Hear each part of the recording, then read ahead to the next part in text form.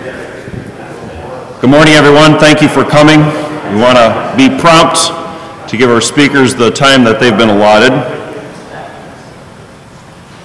As you're seated, if you could do at least one thing for me. If you have one of these obnoxious or helpful devices, please make sure it's at least on vibrate or off, but whatever is necessary so that it's silent. If you have need of hearing help, there are devices that are available. They're in a little box right here behind Justin Kaufman. Just switch that on and that'll help you with your hearing. You can grab that afterwards. If the light goes off, that means the battery's dead. Just grab another one. But if you're done using it, please turn it all the way off. Our theme for the convention is the faithful gospel preacher. We were greatly challenged last night by Dr. Saunders. That was a tremendous blessing. We begin today with the focus, the reason we're faithful gospel preachers, and we must be, and that is because our Savior. Our devotional today is the Savior of the faithful gospel preacher. And Brother Justin Kaufman pastors the Faith Baptist Church in Kittery, Maine. We had our convention there a couple years ago. Brother Justin will come and bring the word, and then we'll be led in prayer by a couple of our gentlemen.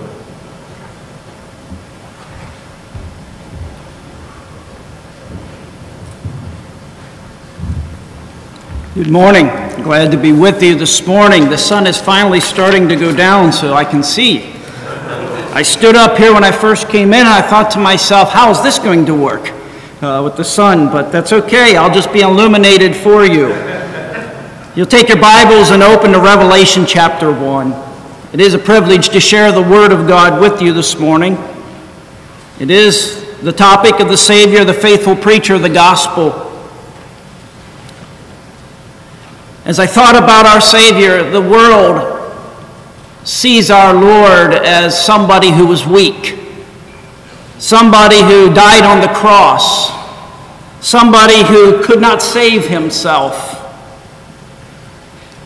They think of Christ as the effeminate pictures that hang on their walls, but they don't see the majesty of our Savior. And as I was contemplating what to share, Revelation 1 came to my mind in the vision that John had. The majesty of our Savior there. Now, just a few passing words on Philippians chapter 2. We're familiar with the humbling of Jesus of himself, taking on the limitations of mankind, taking on those limitations. He stooped down from heaven to this earth.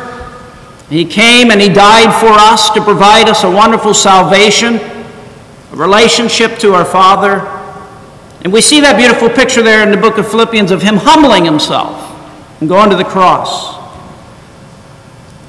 But then I was focused on John the Apostle here in Revelation chapter 1, and I think of, in some ways, a little bit of a different picture of our Messiah. We see him in his glorified appearance here in Revelation chapter 1. And as we read this and look at these verses, and I'll be looking at verses 9 through 18, imagine being John that day on the island of Patmos. I'm sure he didn't wake up that morning realizing he was going to have this encounter with the Lord Jesus Christ. But if you'll follow with me, I'll read from verse 9 down to verse 18. John, who also am your brother and companion in tribulation, and in the kingdom and patience of Jesus Christ, was in the isle that is called Patmos for the word of God and for the testimony of Jesus Christ. I was in the Spirit on the Lord's day, and heard behind me a great voice as of a trumpet, saying, I am Alpha and Omega, the first and the last. And what thou seest, write in a book, and send it unto the 7 churches which are in Asia, unto Ephesus, and unto Smyrna, and unto Pergamos, unto Thyatira, unto Sardis, and unto Philadelphia, and unto Laodicea. And I turned to see the voice that spake with me, and being turned I saw 7 golden candlesticks. And in the midst of the 7 candlesticks, one like unto the Son of Man, clothed with a garment down to the foot, and girt about the paps with a golden girdle. His head and his hairs were white like wool, as white as snow, and his eyes were as a flame of fire, and his feet like unto fine brass, as if they burned in a furnace, and his voice as the sound of many waters. And he had in his right hand 7 stars, and out of his mouth went a sharp two-edged sword, and his countenance was as the sun shineth in his strength. And when I saw him, I fell at his feet as dead. And he laid his right hand upon me, saying unto me, Fear not, I am the first and the last. I am he that liveth and was dead. And behold, I am alive forevermore. Amen. And have the keys of hell and of death. Can you imagine being John that day? He's the only remaining apostle.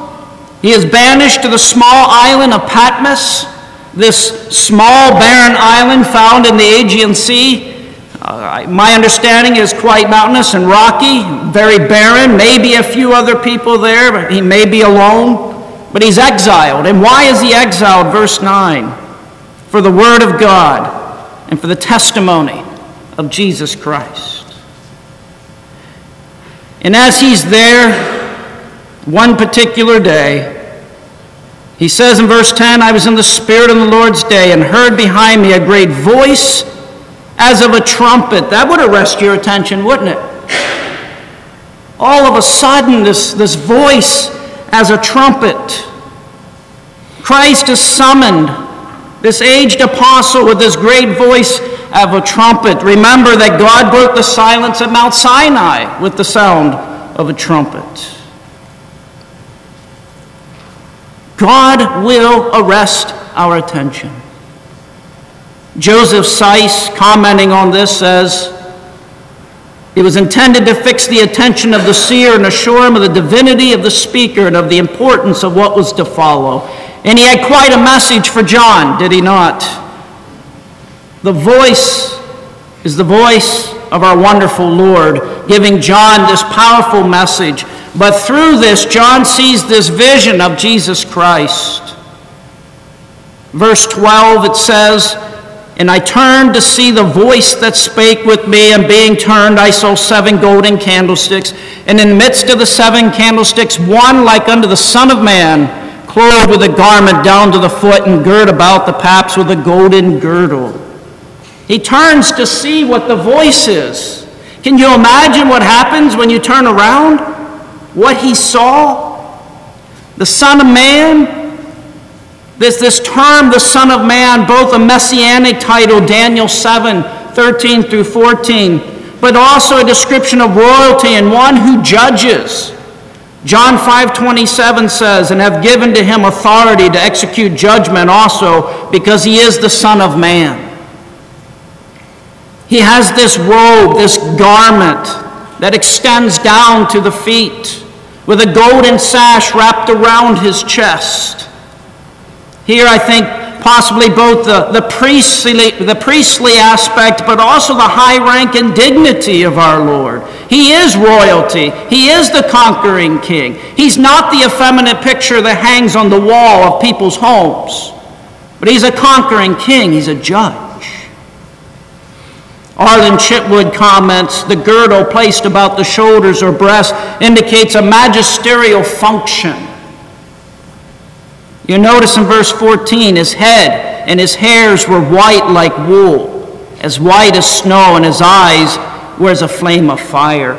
You know, it's as if as John describes this picture, he tries to put into human terms what he sees. It must have been difficult. But he sees this head and hairs white like wool and the snow. I think descriptive here of eternality, but also of wisdom and dignity found with age. He has the wisdom of eternity. Can we not trust our Savior? Can we not go to our Savior when we have difficulties and trials and tribulations? We don't have to go to books for wisdom. We don't have to go to others, although that can be helpful at times, but we have a Savior, we have His Word.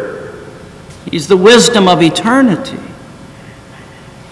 But I think also here we have a picture And I think John is, in a way, reminding us that Jesus is full deity too. He has the same purity as the Father. These attributes are the same as the Father in Daniel chapter 7, verse 9. Now, I understand that in Daniel 7, 9, there is a difference of opinion. Some think it's the Lord Jesus, some think it's the Father. I believe it's talking of the Father there. I think verse 13, then, it talks about the Lord Jesus. But I believe in Daniel 7, 9, it's talking about the Father. And I think what John's doing here is reminding us that this one that he saw is full deity. And Daniel 7, 9 says, I beheld till the thrones were cast down. And the Ancient of Days did sit, whose garment was white as snow, and the hair of his head like the pure wool. His throne was like a fiery flame, and his wheels as a burning fire. He continues with the description, these eyes as a flame of fire. I mean, again, how do you take that in to see what John saw that day? These eyes as a flame of fire to burn or to shine, the omniscient intelligence and the penetrating insight of our Lord. Can you imagine what it'll be like when he examines us? And he is examining us. He watches us. He knows what we do. We can't hide anything from the gaze of our Lord. And I think sometimes we need to be reminded of that. Christ sees everything. He knows everything. We're not going to hide things from him. So, last night our brother said about being in the study alone, and you have your computer. We read of pastors falling all the time. Do we think we're beyond that? If we don't guard ourselves, we too can fall. But if we can remember that our Lord is watching, his eyes are a flame of fire, this penetrating insight, we need to keep the picture of our Savior before us. We need to be reminded of his majesty, his authority, his power, and his glory. His eyes as a flame of fire. I can't imagine. In verse 15 it says, his feet like unto fine brass and bronze. I think the idea here of divine glory, purity, stability. And in a way, maybe another symbol of judgment. It kind of takes our attention back to the brazen altar where the fire of God's judgment burned. But also remember that he is walking amidst the churches. John sees him amidst the candlesticks. Therefore, we also find our Lord chastening to instill purity and stability in us. He moves on, he talks about the voice like a sound of raging water. You ever been to Niagara Falls? Anybody here ever at Niagara Falls? Kind of hard when you're standing there to hear the person beside you, isn't it? It's loud. The raging waters. And John tries to explain that the voice of Christ is like the voice of raging water. Christ's voice is commanding. It's overpowering. It's full of authority. As I was meditating on that, I thought about John 18. Remember in John chapter 18, the Roman soldiers, along with the temple guard, came to the garden to arrest Jesus. They were looking for Jesus. Judas, of course, was leading them.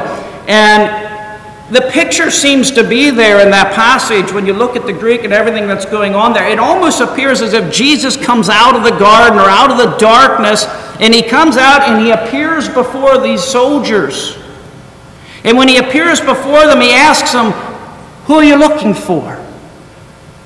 And they say, we're looking for Jesus. And what did he say? I am he. And what happened in the account of John?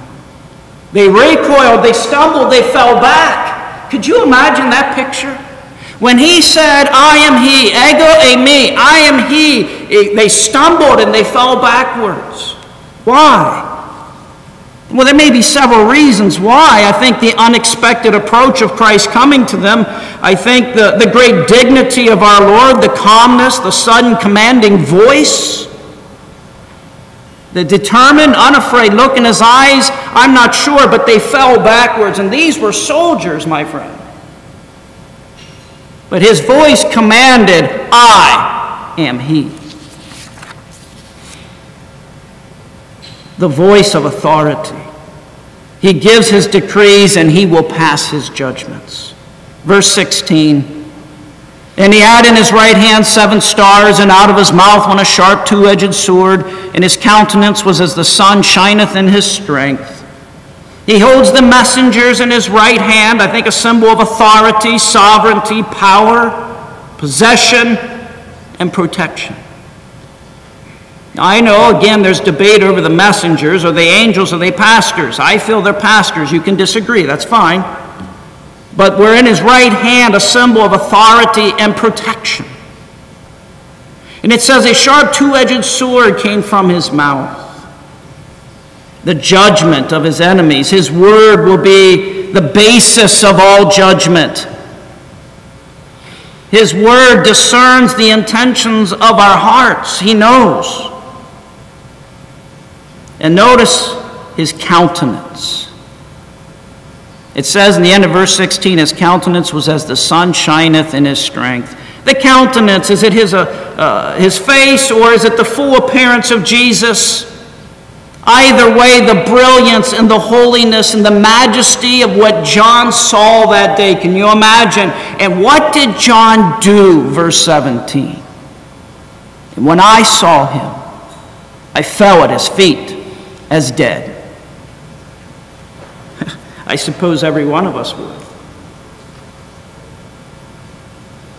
It must have shook him to his core to see the majesty of the Lord Jesus Christ that day before. And remember, friends, this is John.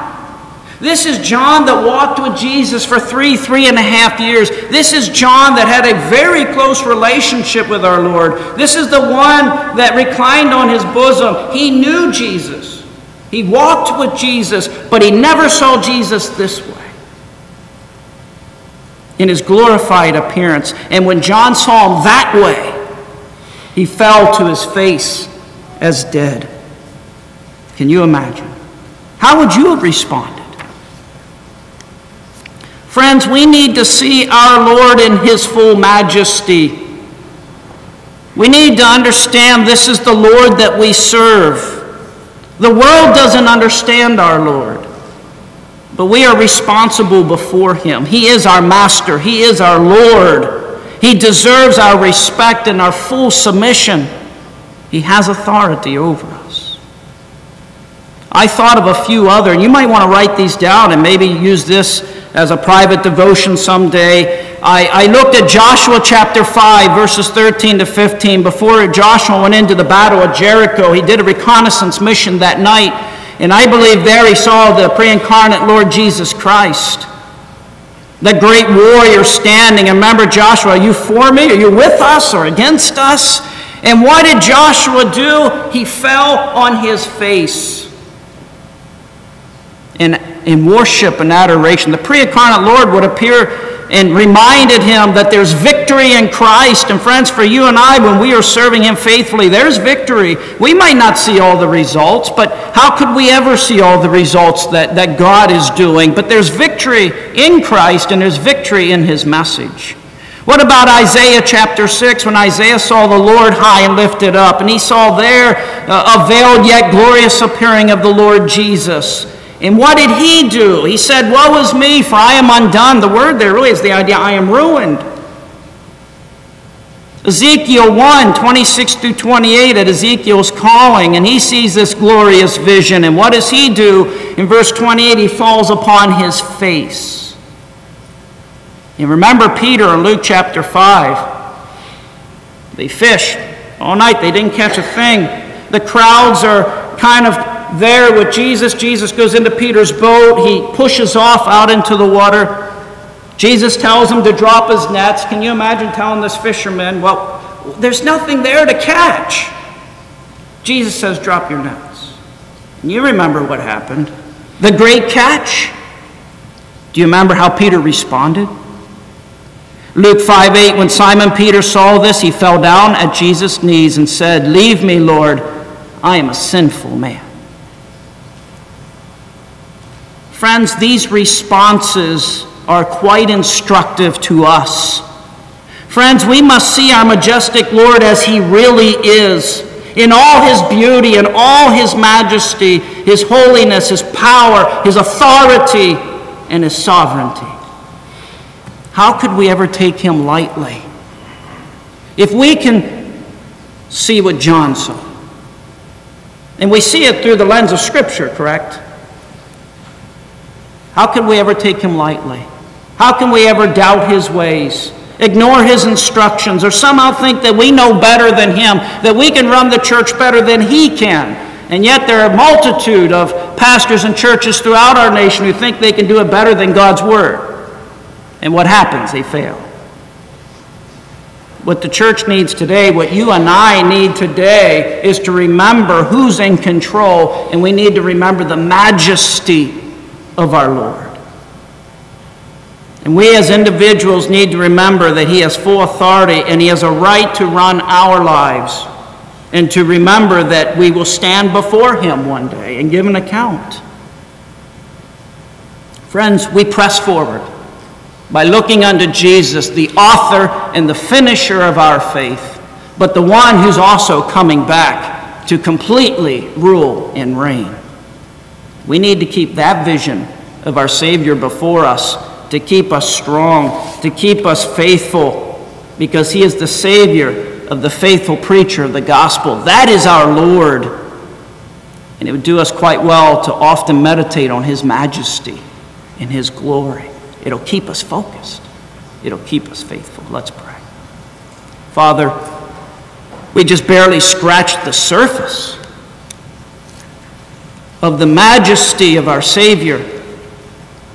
But, oh Father, protect us, strengthen us, remind us, rebuke us, challenge us. Whatever is needed in each heart this morning, Father, may we be reminded of the power and the majesty and the authority of the one we serve and the one we bow the knee to. May he be our strength. May he be our guidance. Father, may we serve him faithfully so that we can hear one day, "Well done, thou good and faithful servant." Oh, Father, help us to keep Christ ever before us. Not the effeminate Christ of this world, but the power and the majesty of the true Christ who's coming again. We thank you, Father. In Jesus' name we pray. Amen. At this time, we're going to have Brother Matt Ryder and then Cliff Cawthorn lead us in prayer this morning.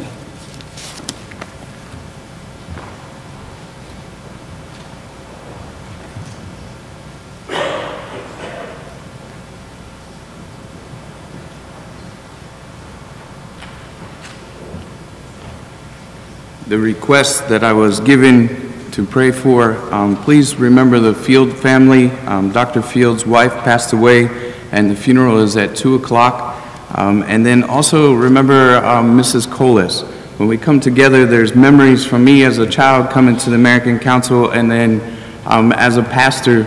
Both of these ladies exemplified character and their support of their husbands and just their attitudes. So we need to pray for them, and then also pray for our speaker to come. Dear Heavenly Father, we do thank you for the opportunity to come into your presence, Lord. We thank you for the devotion, Lord, and just the encouragement and being reminded of who you are, Lord.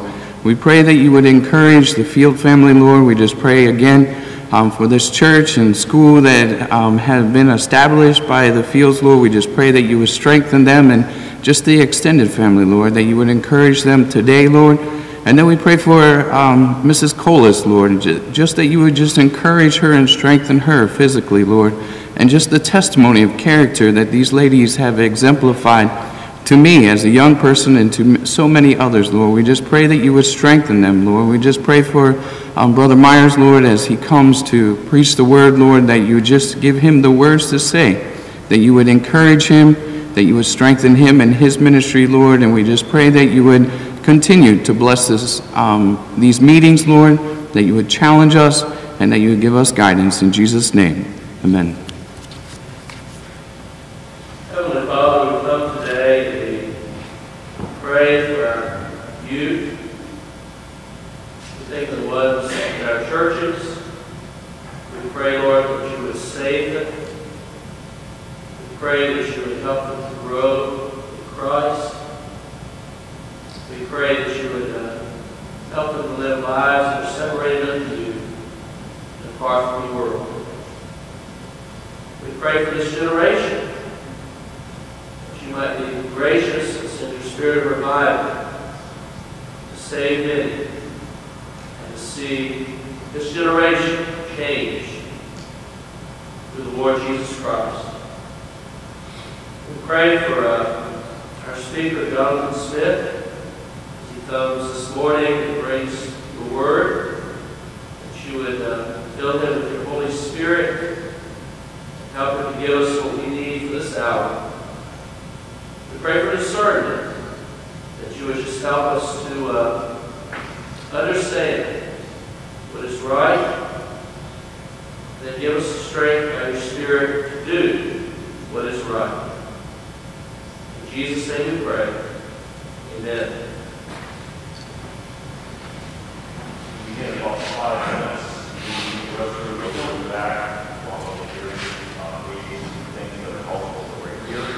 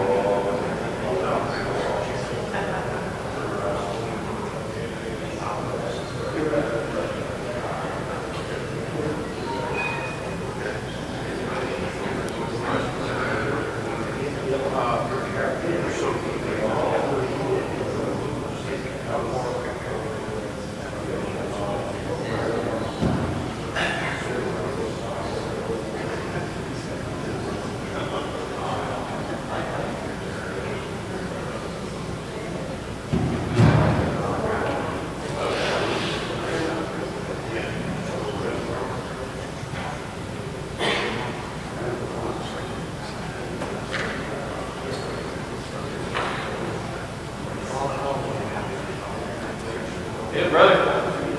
Good. Thank you.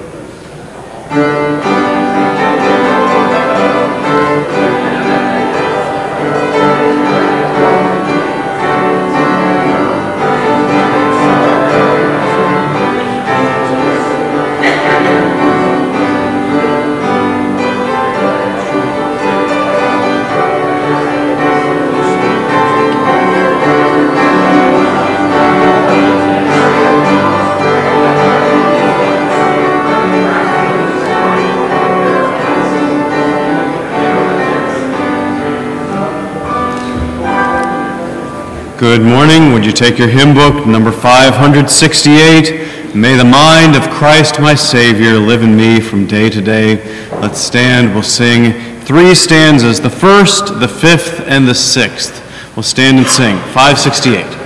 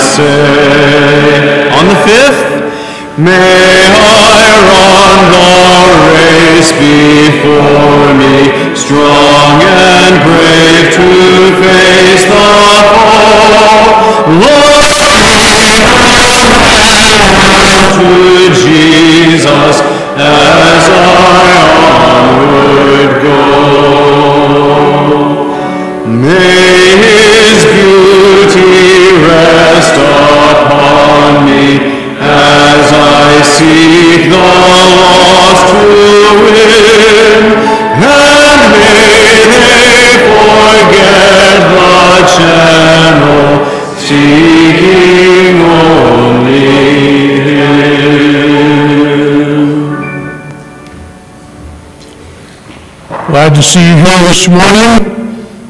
I'm going to be asking Reverend Greenfield to lead us in prayer, and after that he'll introduce our preacher for our session this morning, and then our brother will come and preach the word.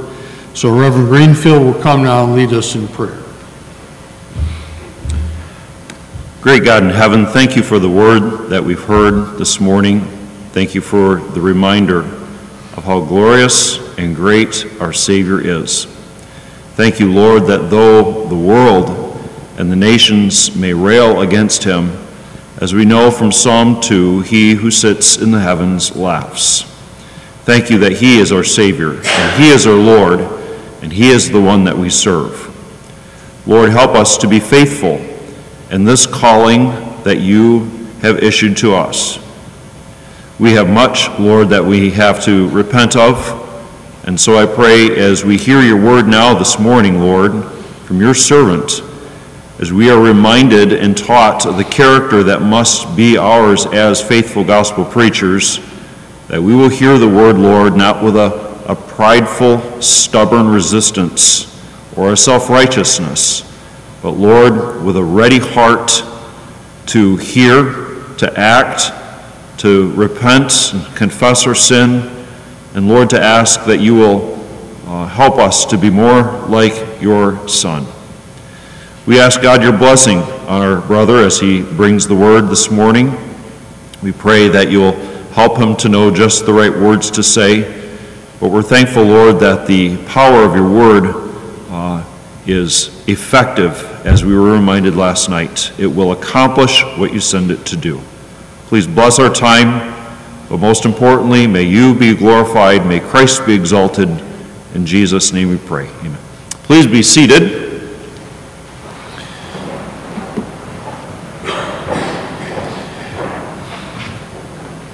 The This session will address the character of the faithful gospel preacher. We need to have that biblical, Christ-like character in our lives to be his faithful servants. Our speaker this morning is Pastor Gary Myers. He has been pastor of the Biblical Baptist Church in Mashopin, Pennsylvania for over 40 years. And that is a joy and an encouragement and a challenge to aspire to. He also serves presently as the president of the Fellowship of Fundamental Bible Churches, and we welcome him to the pulpit of the American Council of Churches that he'll bring the word this morning.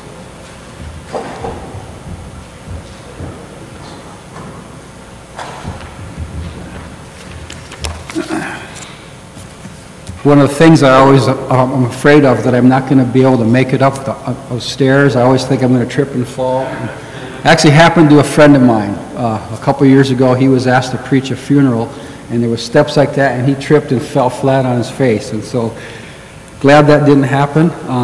But I'm glad to be here. It's been a great conference so far. Even the business session was a real blessing. I appreciate being able to sit in on that. The resolutions, and of course we got to hear them all yesterday. And then the message last night, Brother Saunders, great challenge, and the message this morning. I thought that was a neat illustration. Don't you love it when God does the illustrating, when he read that passage about as the sun shineth in his strength. But it is great to be here. My wife wanted to be here. A month ago today, she had her right hip replaced. She's doing quite well, but her therapist said that she didn't want her coming down. My wife said, I'm only going to miss one session of therapy, but they said, no, we don't want her to go anyplace. So she's home, and I'm here. And just please continue to pray for my wife, Jan. She's doing really well in the therapy. Again, I praise the Lord to see some guys that I've known for years, and to meet some new guys and to renew some acquaintances. And I'm in northeast Pennsylvania, a little town called Mashopin, and I was born and raised even farther up in the corner. I just wanted to just mention a little bit, something how the Lord does things in our lives, and we're not even sure. We don't know it maybe till years later. But I grew up in the farthest thing from a Christian home. My dad was just a real drunkard, and him and my mom split up. He left, and he was always chasing women, doing stuff like that. I mean, it's kind of ironic that I'm preaching on character because I grew up with a father who had none. Praise the Lord. I really believe that just about a month before he died, I did have the opportunity to give him the gospel, and he did submit to it and did receive Christ as a Savior. Praise the Lord for that. But when I was about 5 years old, he had me come and sit by him in the living room. And here's a guy who had nothing to do with the Lord, nothing to do with church, nothing to do with the Bible. So he sat me down and he opened the Bible and he read Genesis chapter 1 to me. When I was 5 years old, I've never ever forgot that. And as I look back, the Lord started doing something back then. I didn't realize it till later that one little session with my dad, maybe 5 minutes. No, he didn't explain anything. He just read it. It created in my heart a love for the Bible. I wasn't even saved yet, and so the Lord, through our moving to a little town of Springville. A neighbor lady, the day that we moved in, went and visited my mom and asked if she could take me to Sunday school. So at 8 years old, started going to Sunday school, and the pastor of the Springville Baptist Church, Pastor Wilbur McCullough, led me to the Lord after an evening service one Sunday night, and the Lord just began to work in my life. I'm very thankful for that, what the Lord has done and what he continues to do. And so let's get into the scriptures and Titus chapter 1. Titus chapter 1 was the text that was sent to me along with the letter inviting me, asking me if I would bring a message on the character of the faithful preacher of the gospel. And really what we're talking about is the character of Christ, and one of the things that God seeks to do in all of our lives is conform us to the image of his dear Son. And so we're talking about really Christ-like character. And so let's read the passage, Titus chapter 1, verses 6 through 8, and then we'll pray, and then we'll get into the message.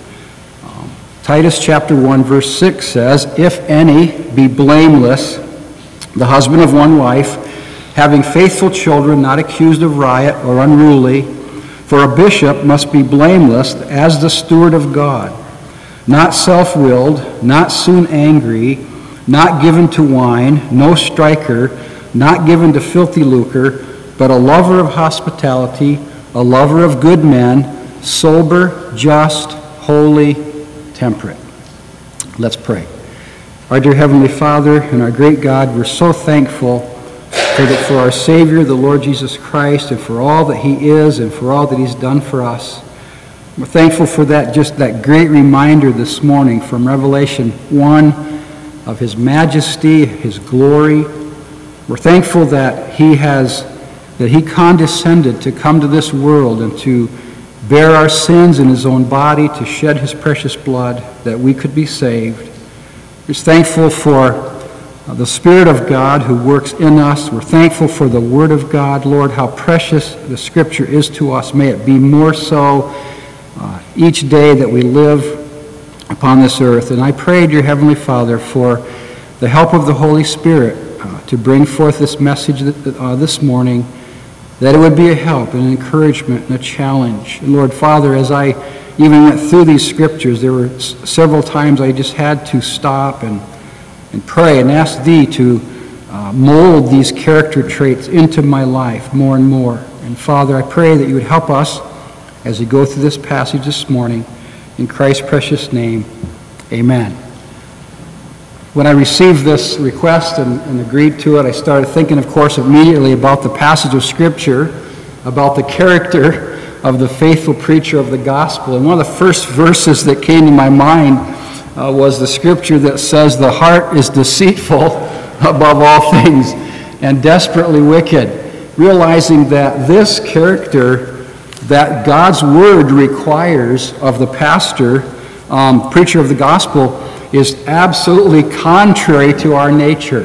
And you all know that. We realize that. And I appreciated the message last night, brother.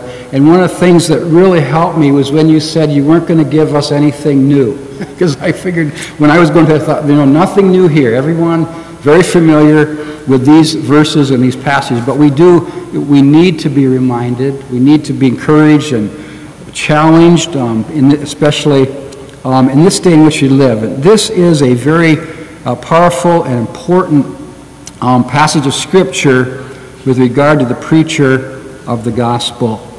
And so in the text, 3 verses, Titus chapter 1, verses 6, 7, 8, and we'll look at three major things in regard to the character of the faithful preacher of the gospel. I appreciated so much that hymn, "May the mind of Christ my Savior." And as we're singing that, I was thinking beforehand of that hymn, "I would be true, for there are those who trust me. I would be pure, for there are those who care." And what an awesome responsibility that we have. A great privilege. We have a holy calling from the Lord.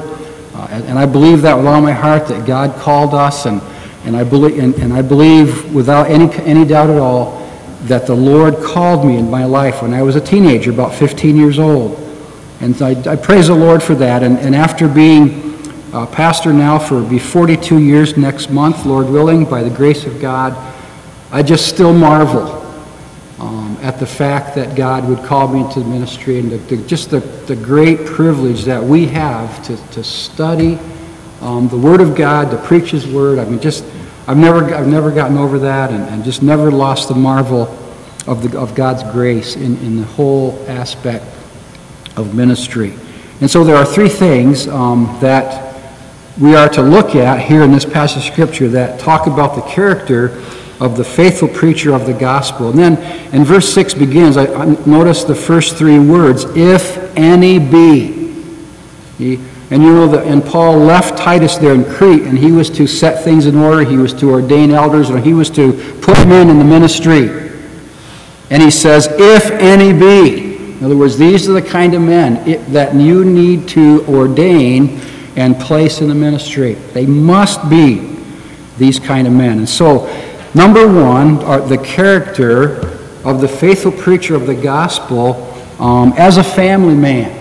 Now it says there, it starts off with, if any be blameless, and so of course that covers the whole realm of the character of the faithful preacher of the gospel. It's also mentioned in verse 7, if any be blameless, and that obviously the word blameless there is free from accusation, without reproach, nothing that can be laid to one's charge. Obviously, we can never become sinless in this life, but we can and must, by the grace of God, be blameless. We need to be above reproach in our ministry. And so then he goes, the first thing, I noticed in 1 Timothy 3, the same approach by Paul there, he goes right to the family aspect. He says, if any be blameless, the husband of one wife, and literally a one woman, the man of one woman, or a one woman man, but it certainly also necessitates one wife. One wife, but a man who is faithful, true to his wife. And we can look at many aspects of that, but in a couple verses I have written down here, Ephesians 5:25 says, husbands, love your wives, even as Christ also loved the church and gave himself for it. So we are to love our wives as Christ loved the church. And in Colossians 3:19, husbands, love your wives and be not bitter against them. And I believe that because Ephesians chapter 5 uses the relationship of husband and wife to illustrate that of Christ and the church, and vice versa, that to me that indicates that our personal relationship with the Lord is number one, but other than that, it's our relationship with our wife that takes priority over every other earthly relationship. And I have thanked God, I don't know how many times, maybe not enough, but for the precious wife that he gave to me. I'll tell you, she is, and I mentioned to Brother Joe this morning, she is my most earnest supporter and my harshest critic, all right? And I say that, and probably a lot of you men, pastors, can say the same thing, but I could not be and do what I've done over the years without her being beside me. She is a tremendous help in the ministry, and I'm sorry that she isn't able to be here today. In fact, I always feel like part of me is missing when I go to something like this, and she's not with me to be able to share in the blessing, and especially to be able to hear somebody else preach for a change. I know she loves to do that. So, but I just appreciate her, and she's been a tremendous wife, a great mom, a grandmother now. She's a teacher in the church. She works with the ladies. I mean, she just does all kinds of things. And a few years ago, one of our men came up to me, and he meant this in the best way. He said, Pastor, I think in some ways your wife does more than you do. And he meant that, he meant that in a good way. So I appreciate her so very much. And just the relationship that we have, she is my best friend. I mean, there's no doubt, no question about that. My favorite person to pray with. I mean, we just have just a wonderful time being married 42 years and serving the Lord together. And so that's so important. And on our 40th anniversary, one of our head deacon, after the morning service, he called my wife and I to come up to the front of the church, and they presented us with a card and so forth. And then he said, he had everybody just about bawling, but he said to me, Pastor and Jan, above everything else, we want to thank you for being an example to us of what a married couple is supposed to be. And folks, that was the greatest thing that they ever could have said about us. And God gets all the glory, and because it's not in me. It's not in me to be a godly husband or father, but by the grace of God, we can do that. We want to do that. The longing of my heart is to do that. We have 5 children. They're all grown up. They're all in their, from 35 to 42 years old. They're out on their own. They have families. We have 15 grandchildren. And so my wife and I have just prayerfully now taken on our grandchildren as a mission to see how we can have an influence on them. And so it's just so important. That goes, of course, speaking of children, it goes on to say in verse 6, having faithful children, believing children, not accused of riot or unruly. And the text in Ephesians, again, talks about bringing up our children, bringing them up in the nurture and admonition of the Lord. And I see a connection there that our children are believing children if we bring them up in the nurture and admonition of the Lord. And when our kids were being born, and as they grew, my wife and I, we prayed together, we talked about it together, and we just asked the Lord to please that they would come to us.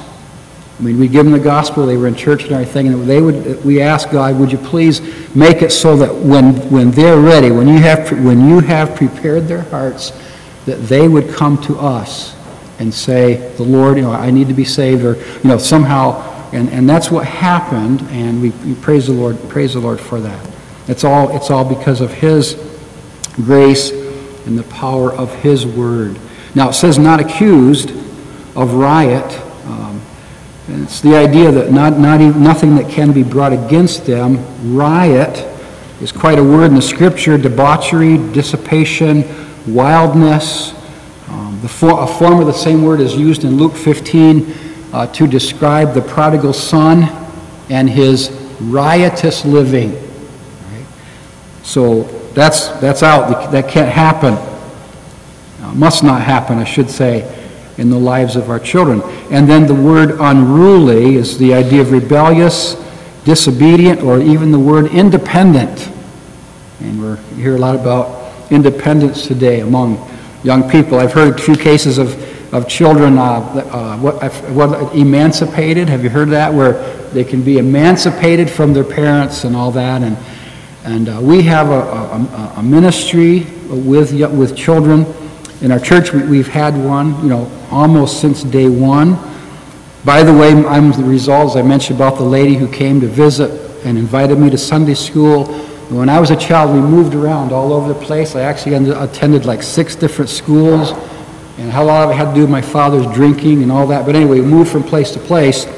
And so it wasn't until we moved near to the town of Mahoopany that the Baptist church there actually had a bus ministry, and they started taking us to church until we started to get grounded in the Word of God. And so then our parents got saved. My mom had remarried, and my stepdad and her, we were going to Sunday school and church. Somebody was very, very faithful to take us every Sunday.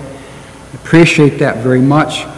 Anyway, so I grew up that way. I was kind of a bus kid, and so among other things, that gave me an appreciation for those people who used to take us to church, and so then we've had the opportunity, and some of others in our church have, to bring kids in. What I said all that to say, unruliness seems to be the order of the day among the kids that we're working with now. And we're not giving up on them, but this group of kids, it just seems to be the most challenging, most difficult to work with today. Most of the kids that come in are from unsafe families, and not even really families, broken up and all that sort of thing.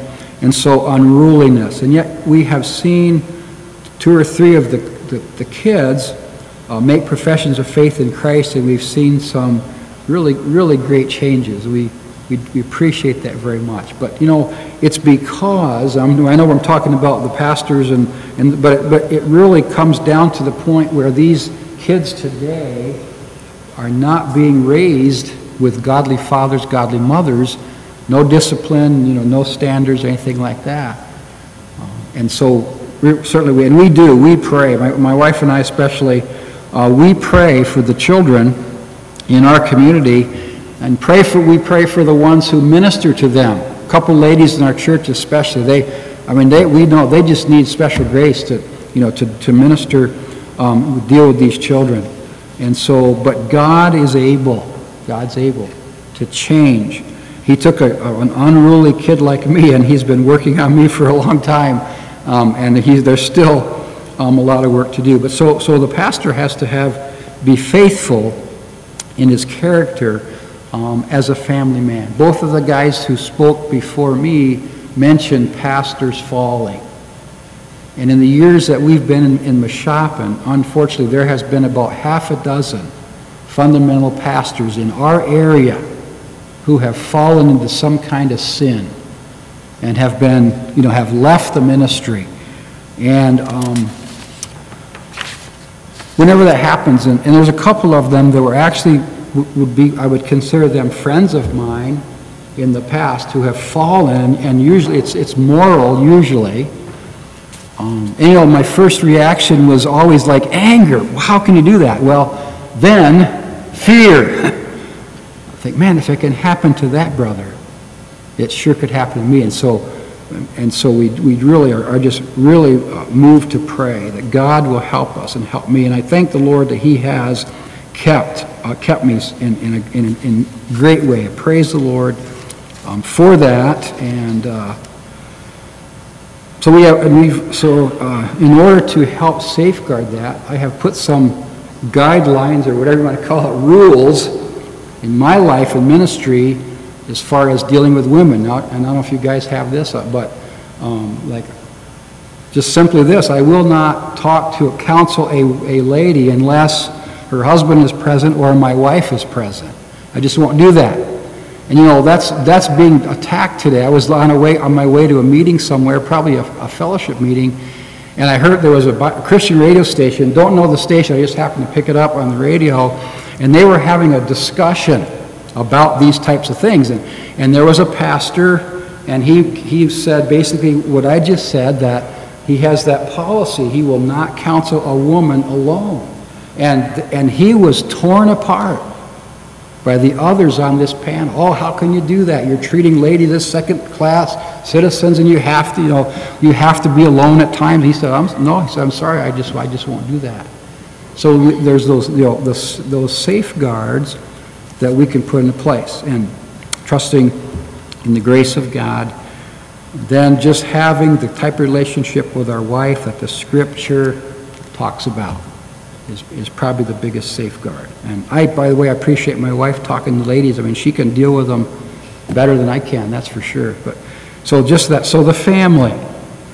All right, let's take a look at the second. And really, it says in verse 7, for a bishop, that is an overseer, ministry in the church, a bishop must be blameless, the same word, as the steward of God. So take a look at verse 7 and verse 8 under the heading of being a steward of God. First of all, the first thing about this, as a steward of God in what he refuses, or what he denies, what he avoids in his life. And again, the word steward there, as you know, means a manager, a trustee, and someone who's been entrusted by God with certain things that belong to him. And we, as pastors, preachers, we have been given a sacred trust. And the verse was referred to, is required in stewards that a man be found faithful, ministers of Christ, it says before that, and stewards of the mysteries of God. Now, obviously, the Word of God and the work of God, a marvelous, a sacred trust. We have a marvelous privilege. I hope that I never forget that, and that you guys who are pastors never forget that it is not just, it's a sacred trust. It is a marvelous privilege to open God's Word, to minister the Scripture, whether it be behind pulpits or in homes or wherever it may be. And it's also, of course, an awesome responsibility. God must be seen, not us. I kept this thing on because out of respect to, we're supposed to wear these, but I didn't want to wear it in the pulpit. I didn't want it to be me being seen. Seriously, but it's God who needs to be seen. Christ needs to be seen. And so I appreciate that hymn that we sang so much before this message. So God must be seen, not us. You know, like John the Baptist, you know, who art thou? Who art thou? They ask him all these things. Are you the Christ? No. Are you that prophet? No. He says, what are you then? I am a voice. I'm a voice speaking for the Lord. And that's what we need to be. So here are some characteristics of what a steward of God is, his character in what he refuses. So it says there, verse 7, not self-willed. That simply means not overbearing, not dominated by self-interest. Right? That's important. John wrote that Diotrephes loveth to have the preeminence, and we ought not to be that. The Bible says not self-willed, not soon angry, not quick-tempered or inclined to anger. We must not be an angry man. We can be angry against sin. There is such a thing as righteous indignation, but I'm afraid maybe sometimes what we pass off as righteous indignation is just simply anger, that God does not want us to have. I grew up, that was me as a kid. I had a terrible temper, and so I can certainly relate to the idea of the anger aspect. In fact, it was one of the things that when I was going over this, really asked God, please help me not to be an angry man. Not given to wine is the next thing. Not without drunkenness. Not given to drinking. And I don't know how you guys, I suppose I have a predetermined hatred for alcohol because of what I grew up in our home, my father. And he used to take me with him. I went just to be with him. I was like, just a little kid, 5, 6 years old, and adored my dad. I would go anywhere with him, and so I would go, and he would drink, and so on. And so it ruined our family. And I think that sometimes we lose that idea. We talked about being desensitized because of what's all around us.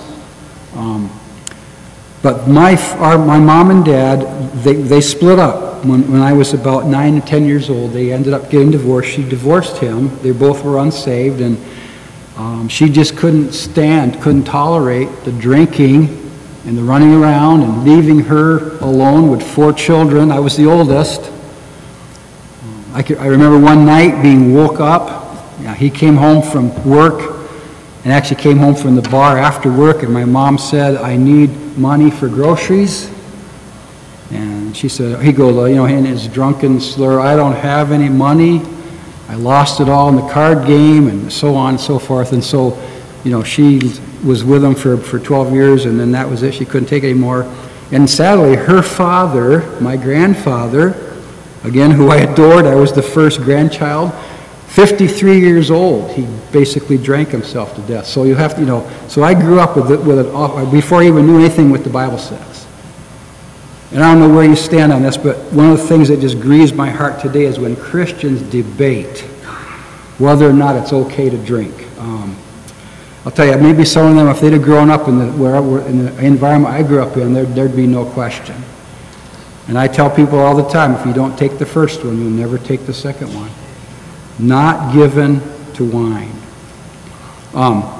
There's less stuff here. We'll just try to get through it. No striker.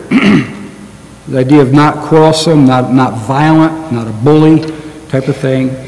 No striker. Not given to filthy lucre. And that's not greedy for nor pursuing dishonest gain. I had a cousin who was dating a guy, and we were talking one day, and I said, I believe the Lord's calling me to be a pastor. He said, well, I've been thinking about the ministry too. He said, I'd never put it that way. I don't think I'm called. But he said, I've been looking at different jobs, and I think that's the way you can make the most money with the least amount of work. No, he never met a fundamental pastor, I'm sure. But seriously, that's what he said. So there's the idea of filthy lucre, right? Dishonest gain. Now the Bible says, and you know this, the Bible says the laborer is worthy of his reward, but we must be a true laborer in the work of the Lord and for his glory and not for what we can get materially. That should never be the focus of our life. How much can I get? And again, Paul's a great example.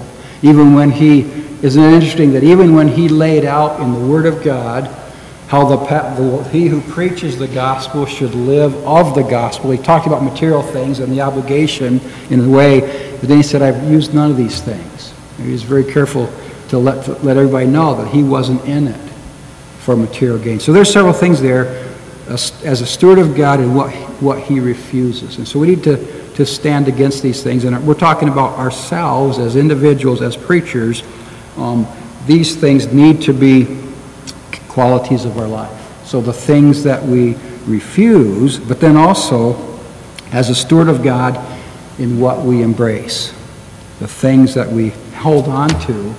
Verse 8, but a lover of hospitality. So, again, obviously there's the grammatical thing there. There's the semicolon after filthy lucre. So not that, but in contrast, a lover of hospitality. All right? I love it when people invite me to their house. Oh, that's not what that means, is it? I mean, I do love to go to folks' house, but it's the other way around.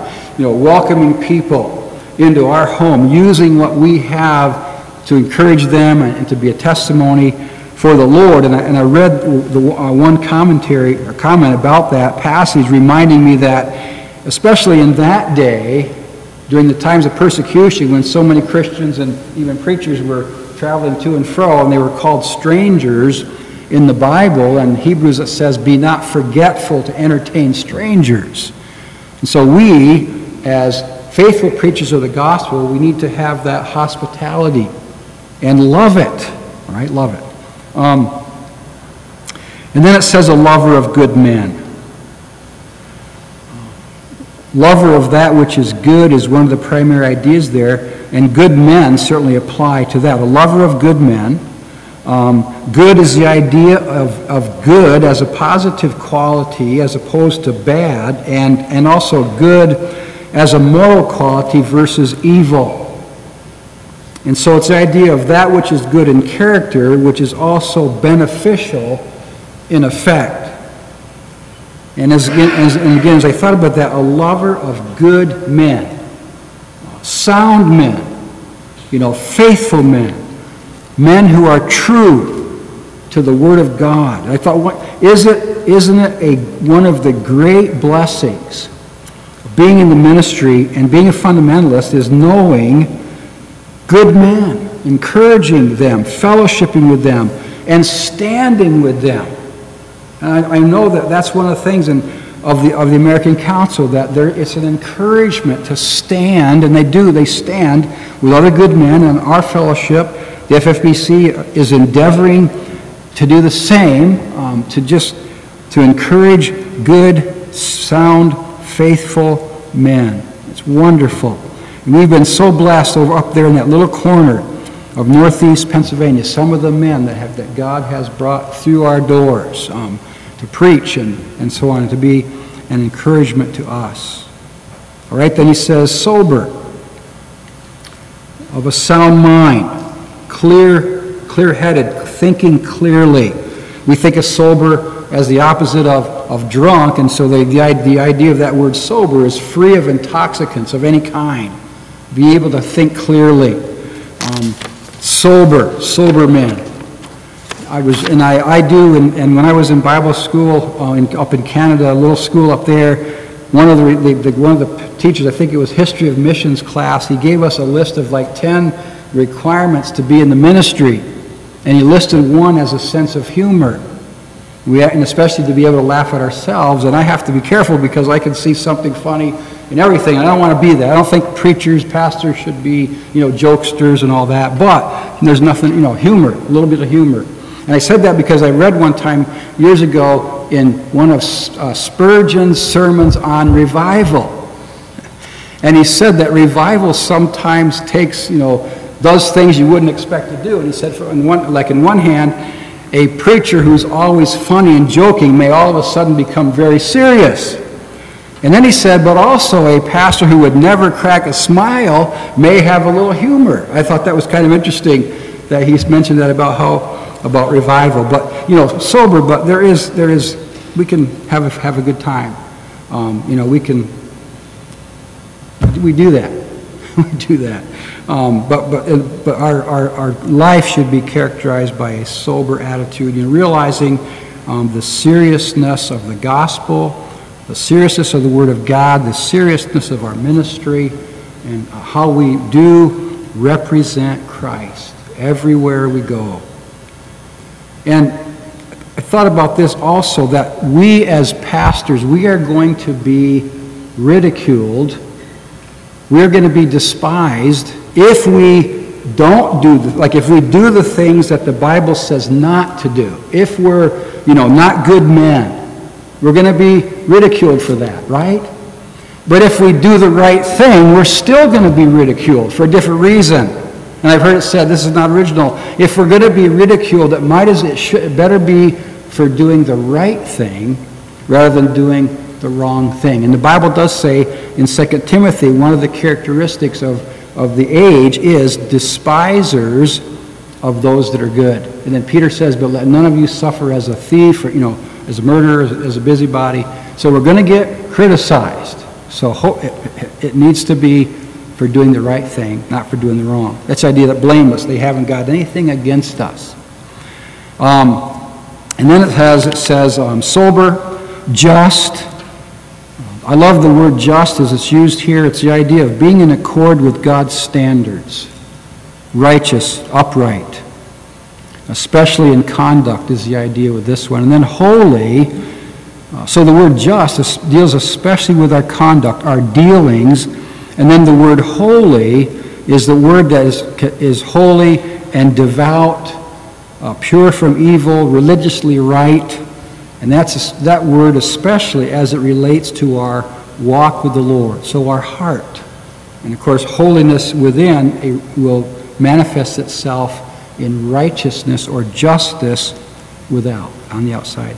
And then the last word in the passage is the word temperate, which means self-control, disciplined, exercising self-restraint. Jesus said there in Luke 9:23, if any man will come after me, let him deny himself, take up his cross daily, and follow me. This is a tall order. It really is. In fact, it's impossible, apart from the grace of God, to be that kind of man. But by the grace of God, God knows my heart. I long to be that kind of man. I trust that you do too. Let's take a look, please, at one more passage, 2 Timothy chapter 4. Again, a very familiar passage. And would it not be great for God's glory if every one of us men who are in the ministry, if we could be at the end of our life like Paul was at the end of his, where he says, verse 6, for I am now ready to be offered, and the time of my departure is at hand. I have fought a good fight. I have finished my course. I have kept the faith. Henceforth there is laid up for me a crown of righteousness, which the Lord, the righteous judge, shall give me at that day, and not to me only, but unto all them also that love his appearing. May the Lord help us to so abide in him. It's another one of my favorite verses, 1 John 2:28, abide in him. I used to wonder when I was a teenager and starting to really get serious about the things of God. I heard a preacher say, we need to be ready for the Lord's coming. And I thought, how can anybody be ready for that? Well, then the Lord, I came across that verse about in 1 John chapter 2 and verse 28 where John says, and now little children, abide in him, that when he shall appear we may have confidence and not be ashamed before him at his coming. So abide in Christ. Let's pray. Heavenly Father, thank you so much for the time and the Word of God. I trust that it has been an encouragement to all the guys here. Lord, thank you for the men and for the ministries that are represented here. Lord, wilt thou help us to be faithful, to be men of godly, Christ-like character. Lord, that might be seen, not for us, but Lord, that it might be you that's seen and Christ that's seen in us. Please guide us throughout the rest of this day and the rest of the conference. We ask in Christ's precious name. Amen.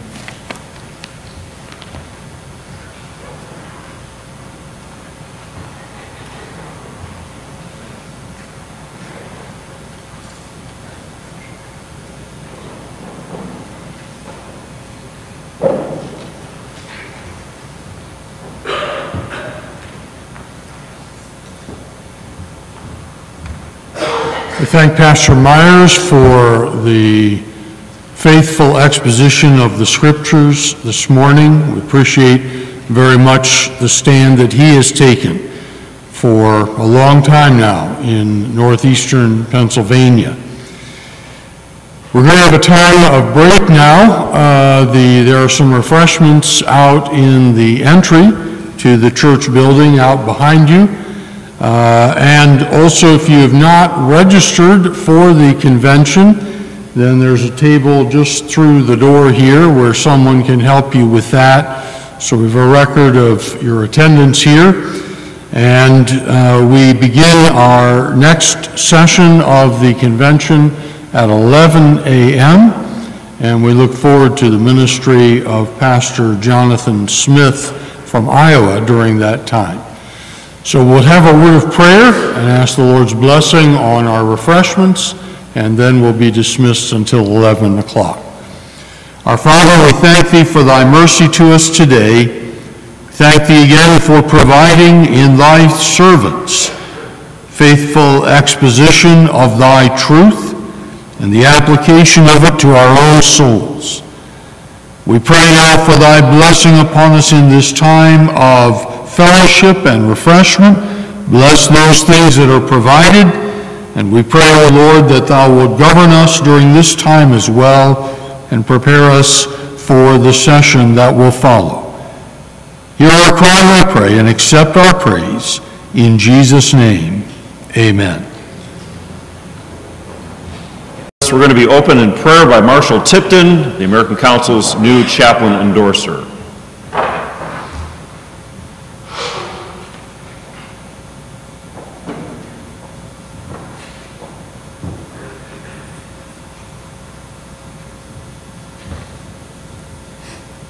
All right, shall we pray? Our Father and our God, we thank you, Lord, for the privilege that we have to be gathered here this day. And we thank you, Lord, for the truth of thy word. We thank you, Lord, for your mercy, for your grace, for your love. Our Father, we ask you, Lord, each of us to look into our own lives as we receive encouragement from thy word of truth. Our Father, that we may be humbling unto thee. And we're so grateful to thee for thy mercy, for thy grace, our Father, for thy love that you've had for us all, that you gave your only begotten Son that we might have life through thee and have it more abundantly. Our Father, we thank you, Lord, for the man of God that brings forth the truth of thy word, just by the Holy Spirit. Send encouragement to our hearts, and we pray that our hearts might be receptive to thee. We pray in the lovely name of Jesus. Amen.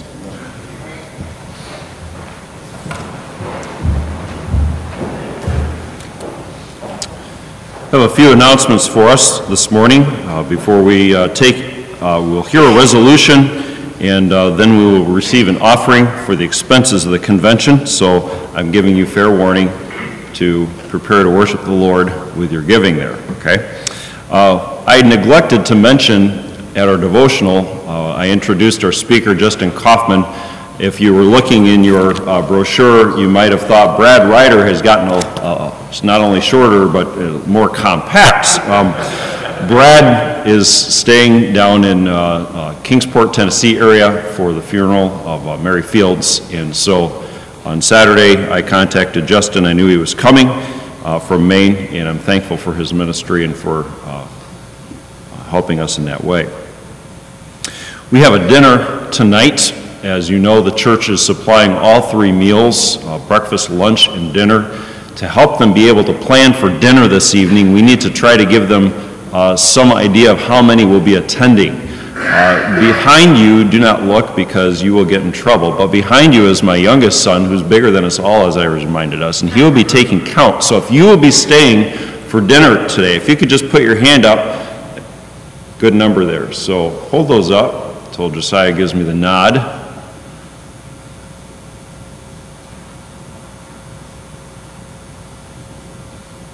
Uh-oh, I'm seeing hands going up again.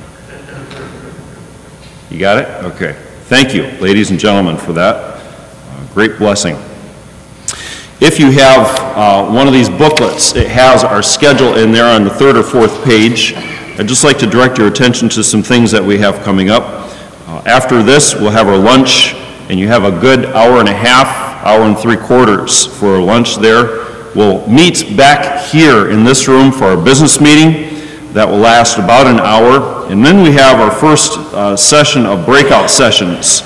If you'd like to know what breakout sessions you could attend, you look on the opposite page there. On Wednesday, we have 2 that will be offered for this afternoon. Brad Zell will present one on the International Council of Churches, and then Kevin Hobie on separation from disobedient brethren isn't still biblical. If you're not sure where Classroom 1 and Classroom 2 are, on the back of this you have a little map that gives you a direction as to where places are. Essentially, where we have lunch, just right through there are the classrooms, and you'll see that from the map there. Sessions are being recorded by audio. Lord willing, we'll be able to post these on the council's website soon. Several of our folks, our speakers, will also have handouts, and you want to make sure you're able to get those because they will be a blessing. This time we're going to have Brother Steve Spence come and bring a resolution for our consideration this morning.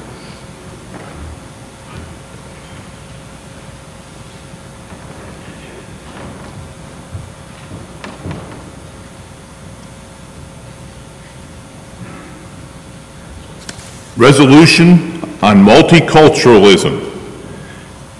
In the attempt to combat racism, many people have swung the philosophical pendulum and embraced multiculturalism. According to the syllogism of this ideology, all ethnicities are equally good, and culture is inherently connected to ethnicity. All cultures are then deduced to be equally good. Since all cultures are equally good, multiculturalists claim that all cultures must be tolerated and or affirmed. Anyone, therefore, who criticizes a culture not his own must be labeled as an elitist, racist, ethnocentrist, paternalist, or microaggressor. And anyone who claims to depart from the intrinsic culture as ethnicity must be treated as an inauthentic traitor. As with many unbiblical philosophies, there is a grain of truth in multiculturalism, but its errors are dangerous. Many of these errors can be traced to multiculturalism's faulty minor premise, which it shares oddly with racist ideology. Semantically, ethnicity and culture are not synonymous. Ethnicity is simply a group of people who have a common ancestor. This ancestor could be traced as far back as one of Noah's 3 sons, Genesis 10, or he could be one of their descendants. Culture, on the other hand, is a group's way of life stemming from their shared beliefs and values. The term could be used to describe the basic way of life of humanity in general, or the particular way of life of any smaller group. Even though the two terms are not synonymous, multiculturalists still insist that they are inextricably linked. Yet there is no scientific evidence for unique ethnic, cultural genes regulating people's beliefs and values. There is no scriptural support for such a thing either. Therefore, instead of combating racial division, multiculturalists actually foster it by 1, requiring people to rigidly adhere to ethnic biological proclivities which do not exist, and 2, prohibiting people from legitimately appreciating, appropriating, and or condemning different cultures. The Bible furthermore states that because all men ultimately descend from Adam, Acts 17:26, They are made after the similitude of God, James 3:9b, and inherit a sin nature. No man is created more in God's image than another, and no man inherits a more depraved sin nature than another. In that sense, all men are equal. Left to this universal depravity, every imagination of the thoughts of men's hearts would be only evil continually, and the earth would be filled with violence. Genesis 6:5 and 11. However, God at various times has granted common and saving grace unto men to restrain them from being as wicked as they could be. It is of God's sovereign good pleasure when, where, and in what proportion those unmerited gifts will be given. Some multiculturalists might claim that God always distributes those gifts equally, but Scripture and history have proven otherwise. While no person or society this side of eternity entirely escapes the corruption of sin, 2 Chronicles 6:36a, some have been, quote, more righteous, unquote, than others. And to contradict such a truth as multiculturalists do is prideful and unbiblical. Therefore, the American Council of Christian Churches, at its 77th Annual Convention, October 23rd through 25th, 2018, at the Bible Presbyterian Church of Collingswood, New Jersey, resolves to denounce the philosophy of multiculturalism while maintaining a biblical position against racism. We encourage believers not to marvel at the illegitimate name-calling which the world heaps upon them when taking such a stand, for so it did before to the prophets in our Lord. Rather, rejoice and be exceeding glad, for great is your reward in heaven. Matthew 5:12. Furthermore, we admonish all Christians to love your enemies, bless them that curse you, do good to them that hate you, and pray for them which despitefully use you and persecute you. Matthew 5:44. By an unflinching, loving witness, men may see your good works and glorify your Father which is in heaven. Matthew 5:16b. On behalf of the Executive Committee, I move the adoption of this resolution. We have a motion to accept that. Is there a second? Larry Saunders. Any discussion or questions on that? All in favor of adopting this, please say aye. Aye. Opposed, nay. Thank you. This time we could have our ushers come for a morning offering. We make these resolutions available on our website. We also put them in a print format that would be usable for your church. The council addresses the key issues, needs to strive to address these issues of our day so that we can stand for the Lord and be faithful to Him. Let's ask the Lord's blessing on this offering.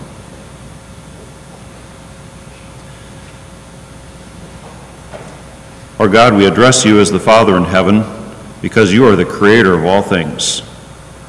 Lord, you hold all things in your hands, and we thank you that you are the giver of good gifts. Lord, help us to be ready, willing, joyful givers of what you have so graciously given to us. Use these gifts, Lord, for the furtherance of the mission of the American Council of Christian Churches. Help us to have the discernment that we need, Lord, so that we can helpfully draw attention to key issues of our day and encourage one another to take the right stand. We ask your blessing on this offering for your glory. In Jesus' name we pray.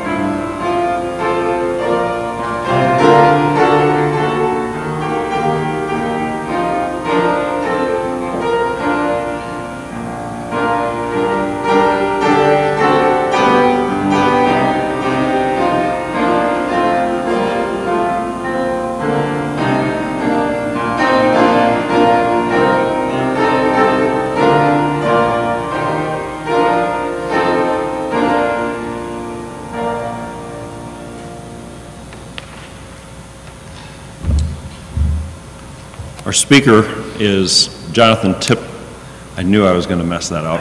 I was either going to say Jonathan Tipton or Jonathan Peters, and it's Jonathan Smith. We have Marshall Tipton, and you could say, how could I mess that up? Well, Jonathan Smith is from Tipton, Iowa. And so I tried. I even wrote it down here, and I still failed. But Jonathan Smith has grown up in Tipton, Iowa. He has the privilege of serving as the pastor of the church that he grew up in, Tipton Bible Church. He serves as the administrator of the Christian school, and last I checked, also as the president of their state association of Christian schools, and he serves faithfully as the secretary of the American Council of Christian Churches. His parents have been active in the American Council of Christian Churches for decades. Richard Smith, was he a secretary also of the American Council? So he is following in his father's footsteps in many ways. But we're thankful for the Smiths, their faithfulness to the Lord, and we look forward to hearing the Word of God. So, brother.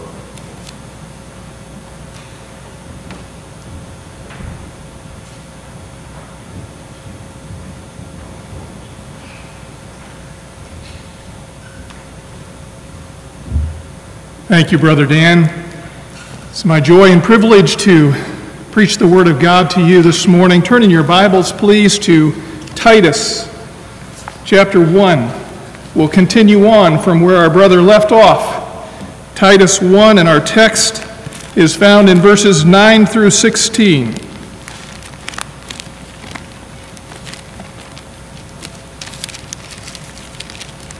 Titus 1, verses 9 through 16. In setting forth the qualifications of the bishop, speaking of the office of elder or pastor, verse 9 concludes the pastoral qualifications with this doctrinal qualification: holding fast the faithful word, as he hath been taught, that he may be able by sound doctrine both to exhort and to convince the gainsayers. For there are many unruly and vain talkers and deceivers, especially they of the circumcision, whose mouths must be stopped, who subvert whole houses, teaching things which they ought not, for filthy lucre's sake. One of themselves, even a prophet of their own, said, "The Cretians are always liars, evil beasts, slow bellies. This witness is true. Wherefore rebuke them sharply, that they may be sound in the faith, not giving heed to Jewish fables and commandments of men that turn from the truth. Unto the pure all things are pure, but unto them that are defiled and unbelieving is nothing pure, but even their mind and conscience is defiled. They profess that they know God, but in works they deny him, being abominable and disobedient, and unto every good work reprobate." May the Lord add his blessing to the reading of his holy word. Let's look to the Lord in prayer before we consider his word together. Dear Heavenly Father, we are grateful to you this morning for the greatness of who you are. There is no God like you. Thank you, Lord. You are a holy God. We come into your presence with fear and trembling, but also with great thanksgiving because of the great salvation that you have provided to us through Jesus Christ. There is none other name under heaven given among men whereby we must be saved. Lord, we thank you that salvation is by grace through faith in Christ alone, not of works, lest any man should boast. Father, we thank you for the opportunity that we have to come together and encourage one another as preachers to hold fast the faithful word. Father, we thank you for the word that has already been given to us and strengthened and encouraged our hearts. And we pray now again that you would quiet our hearts before you, that you would strengthen us. Fill me with your Spirit. Use your word in each heart, each life, for your glory. In Christ's name, amen. Our theme this morning is the opposition of the faithful preacher of the gospel. As we consider the theme before us in this hour, the opposition of the faithful preacher of the gospel, we are fully aware of a vast array of opposition that we frequently encounter as preachers of the gospel. Even as the Apostle Paul said concerning his ministry in Ephesus, that a great door and effectual is opened unto me, and there are many adversaries. And of his ministry in Macedonia, he said, our flesh had no rest, but we were troubled on every side. Without were fightings, within were fears. As preachers of the gospel, we've had a taste of that experience. We face the temptation of our own flesh. We face the pull of the world that would suck us into the thinking and the practices of the ungodly, like a tornado sucking its unsuspecting victims into the swirling, worldly debris of confusion and spiritual destruction. We face the pressures of balancing preaching and church administration, family, and the care of our flocks. We encounter varying degrees of pressure to conform to this world, both in our own lives and also in our ministries. We face the ever-present temptation to grow cold and callous toward what is spiritual and eternal. We face the giants of prayerlessness and unbelief. And oh, how numerous are the signals that we have given in to these besetting sins. We see it in our misplaced priorities, and above all in our lack of love and devotion to the one who loved us and washed us from our sins in his own blood.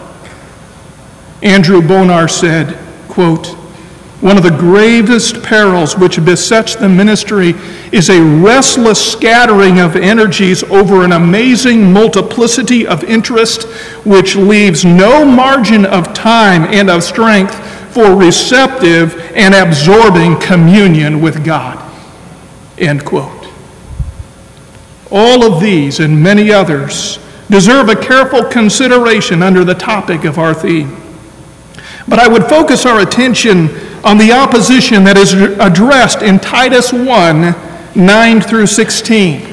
Verse 9 says, holding fast the faithful word, as he hath been taught, that he may be able by sound doctrine both to exhort and to convince the gainsayers. Brethren, we have a high and a holy calling. The essence of that calling is the faithful proclamation of the Word of God. Preaching is not popular in the church today. The time is here and the time is now when men will not endure sound doctrine. And in that refusal to endure the sound doctrine of God's Word, the multitudes of our day have flocked by the thousands to follow after preachers like Billy Graham and Robert Schuller. And now that those men have passed off the scenes, others rise in their room, such as Rick Warren, Joel Osteen, Carl Lentz of Hillsong, and many others. Why? Because people want to have their ears tickled. They want to hear a positive message. In reality, they want a message that is centered on man, not on God. But in contrast to the spirit of our day, as preachers of the gospel, we are told to hold fast the faithful word. And what is it here that forms the primary opposition to the preacher of the gospel? We see it at the end of verse 9. It is called the gainsayers. The word translated gainsayers is a compound word made up of the word for speak and the word against. It means to speak against. And what is it they speak against? They speak against the faithful word. We see in this passage, first of all, number one, the character of the opposition. In verse 10, we see the proclamation of their character. For there are many unruly and vain talkers and deceivers, especially they of the circumcision. This is who they are. This is what they are like. They are unruly. They are rebellious, insubordinate, disobedient. In short, brethren, they are not submitted to God or to His Word. They are not submitted to God-given authority. They are not submitted to the Word of God, which they constantly speak against. This quality is exactly the opposite of what God requires in the faithful pastor. And back in verse 6, even the children of the pastor are not to be accused of riot or unruly. God calls us to be submitted to Him, to His Word, and to that structure of authority that He has ordained for our accountability and protection. But the gainsayers follow the godless character of this crooked generation. We watch the news, and every time we turn it on, every day, we are reminded again of the increasing unruly nature of this society. Where is there evidenced any respect and submission toward God-ordained authority? We are speeding headlong toward anarchy and mob rule.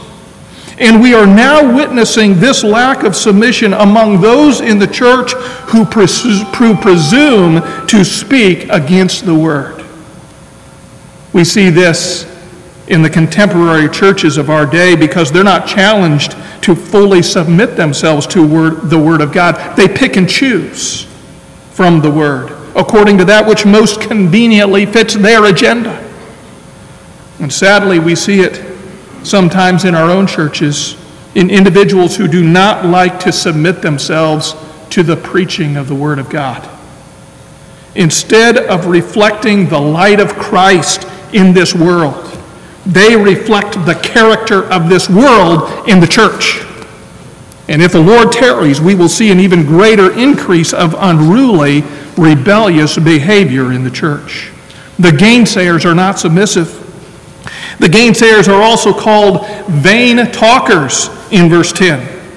Vain talkers. They may be very articulate and fluent in their speech. They may appear to be knowledgeable, wise, and discerning. They may be very influential in their speech, but if they are speaking against the Word, it is vain talk. It is empty words, hot air. And furthermore, it is impossible for their vain words to accomplish anything that is truly spiritually profitable for anybody. And the shelves of our bookstores, Christian bookstores, are lined with vain talk. It is significant that the word for vain is often connected with idolatry in the Scriptures. Can there be anything more empty than worshiping as God what has been created in the mind and imagination of man? The contemporary churches of today have replaced the faithful preaching of God's Word with worldly entertainment, worldly philosophies, a mix of vaguely Christian principles and secular psychology. They have deliberately chosen to exalt experience and emotion and personalities rather than the solid foundation of sound doctrine. Essentially, they have shifted their focus from God to man. That's what they've done. From the Word to the world. Our society is utterly immersed in humanism, the worship of man. The world of our day worships sports stars, movie stars, music stars, politicians, academics, and business tycoons. Their doctrine is believe in yourself. Believe in yourself. And the church of today has welcomed in the humanism of the world with open arms. They say they're worshiping God. But don't forget the next characteristic we see in verse 10. They are deceivers. They are deceivers. They're not worshiping God in spirit and in truth. They have allowed to creep into their worship of God the worship of man. They applaud their musicians. They applaud their dramas. They applaud the preaching, if you can call it that. And I would suggest to you that there is an awful lot of the praise of man going on under the thinly veiled guise of praising God. I have no doubt that many are deceived into thinking they are worshiping God, but they are indoctrinated in the humanism of our day. Instead of exalting Christ and the Word of God, they have exalted the philosophies and opinions and achievements of man. How utterly foolish and vain is the worship of man. Psalm 39 verse 5 says, "Verily, every man at his best state is altogether vanity." In verse 10, Paul particularly identifies they of the circumcision. And we are reminded here that the truth of the gospel is at stake. He speaks of those Judaizers who taught that we are saved by faith in Christ plus the works of the law. Catholicism and in all the mainline denominations of our day follow the basic same false doctrine. It is a doctrine of grace plus works. The work of Christ plus the works of man. Millions upon millions are deceived by this doctrine of man. Millions upon millions are plunging right into the pit of hell because they are trusting in themselves instead of the person and the finished work of Jesus Christ, our blessed Savior. In verse 12, we see the proof of their character. Verses 12 and the beginning of verse 13. One of themselves, even a prophet of their own, said, "The Cretans are always liars, evil beasts, slow bellies. This witness is true." Someone once gave me a commentary on the book of Titus by one Thomas Oden, who taught at Drew University here in New Jersey. Now, Oden posed this question concerning verse 12. Quote, "How did the apostle deal with those who put down another race by unfair characterizations?"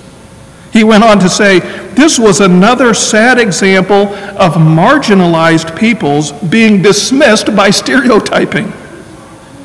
Paul insisted that if Cretan Christians did nothing to oppose those in Crete who would deceive others, this would only reinforce the unfortunate stereotype and seem to make it more plausible. End quote. What utter nonsense! It was not a sad example of marginalized people. It was a sad example of a godless, sinful culture. And Paul appealed to the well-known writing of a Cretan poet named Epimenides in order to confirm the widely acknowledged sins of that culture. He wasn't going out of his way to offend the Cretans, but he was confronting, contradicting, counteracting that wicked culture with the standard of God's Word. There are those in the church today that would have us think that culture is neutral, that culture can be redeemed, that we must somehow accept and embrace culture in order to win people to Christ. But they fail to fully recognize the problem of the sin nature of man. All cultures of men are inevitably corrupted by the sin nature of man. That's why we must faithfully preach Christ to this sinful world. Christ is the only answer. Christ is the only one who can save us, forgiving us our sins and changing our lives for His glory. Paul in verse 12 condemns the known sins of the Cretan society. They are liars, evil beasts, emphasizing their sensuality and violence, slow bellies or lazy gluttons. They were living for themselves and for the things of this earth. Does that sound familiar to you? That sounds a lot like the society that we live in today, doesn't it? In Paul's day, the Cretan character was so widely recognized that to cretize meant to lie or to deceive. But here Paul applied these cultural sins to the character and actions of the false teachers.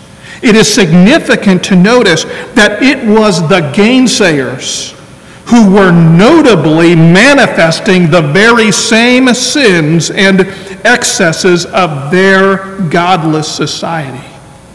And so it is today. About a year ago, Christianity Today announced the retirement of Bill Hybels from the Willow Creek Community Church. Hybels was replaced by two lead pastors, Steve Carter and Heather Larson.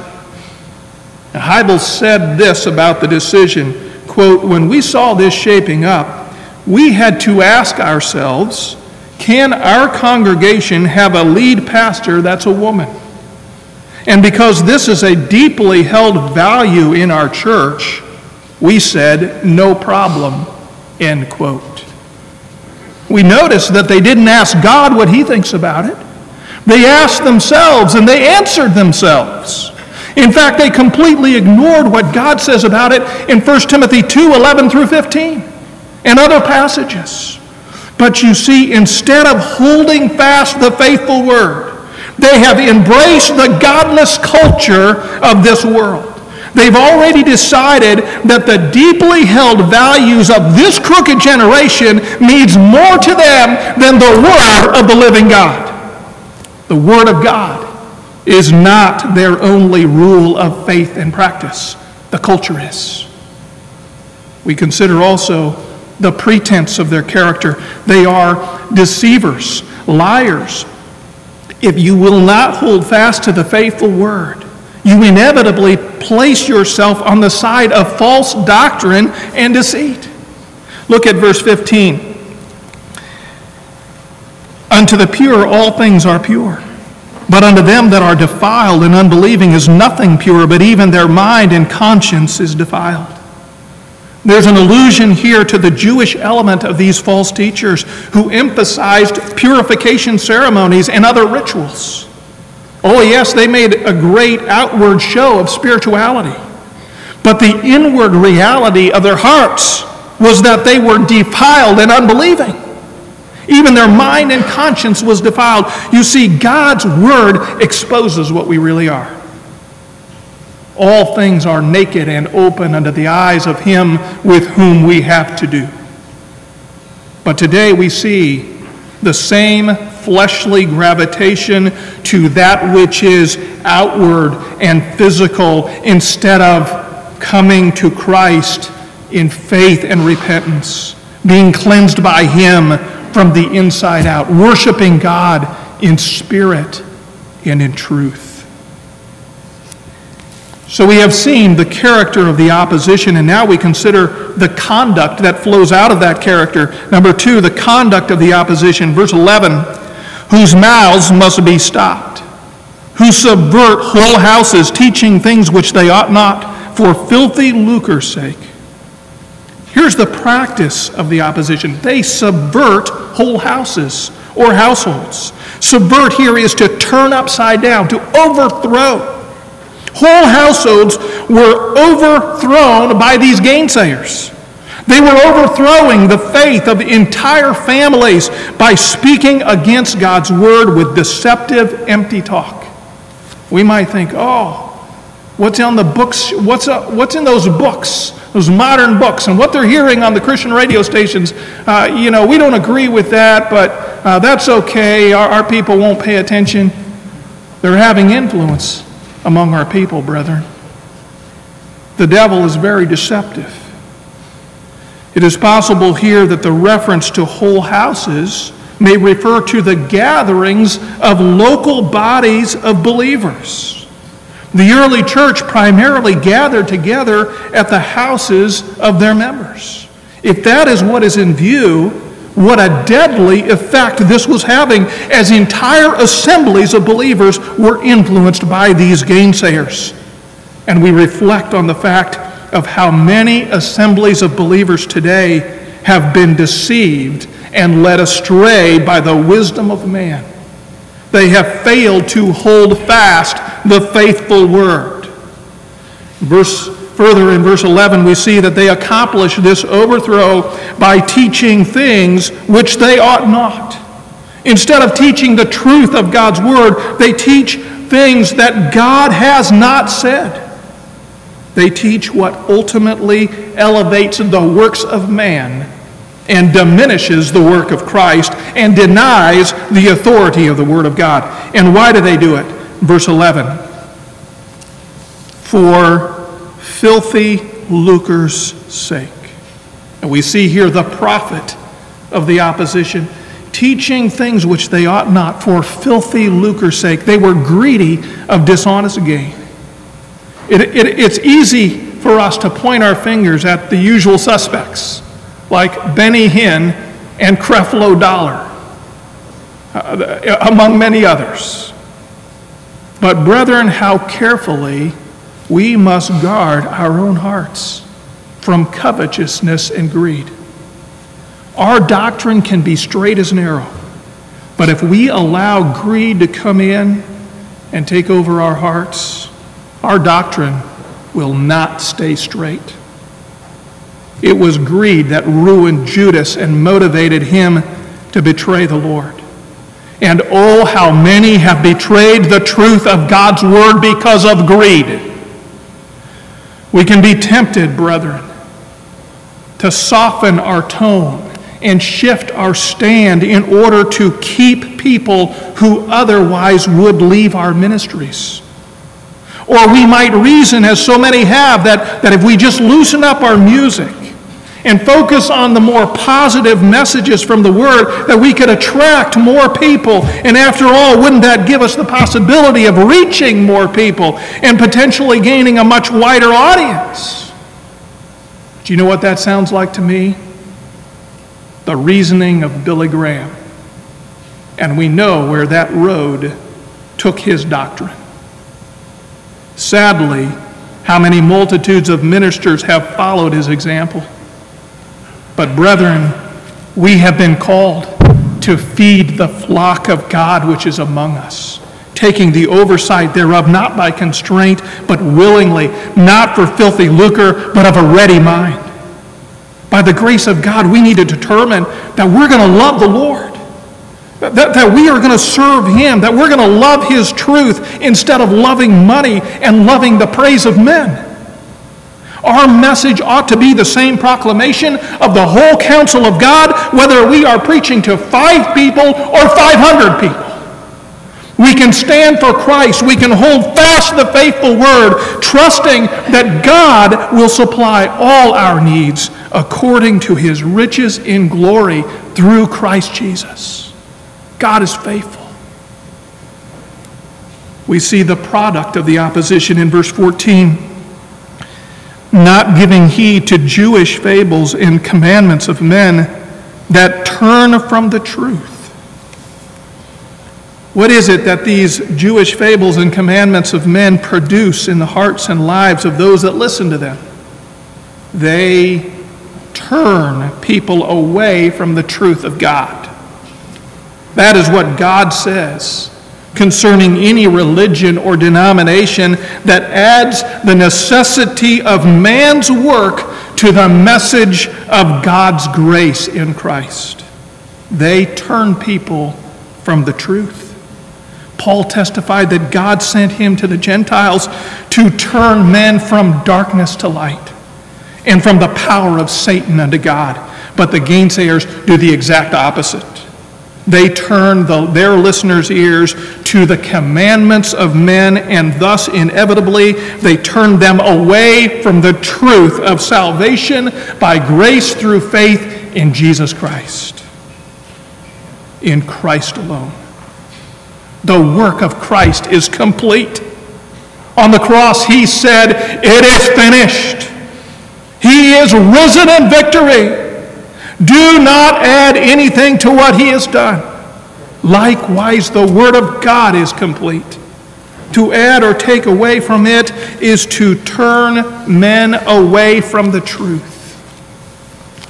We see the profession of the opposition in verse 16.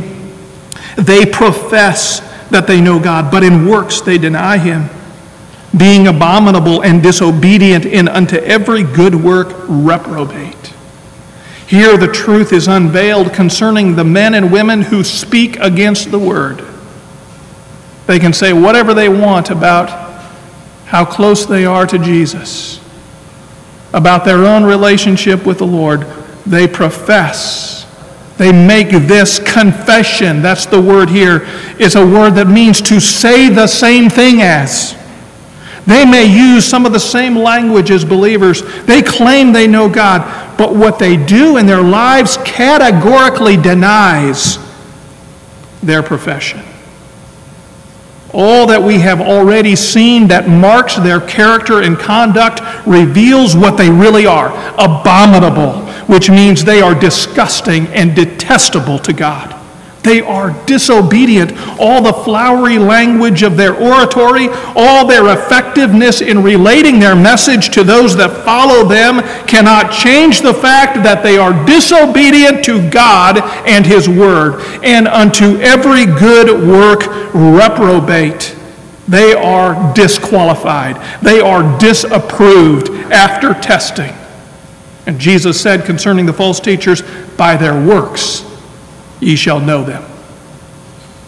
We notice also the proliferation of the opposition back in verse 10. For there are many unruly and vain talkers and deceivers. There are many all around us today.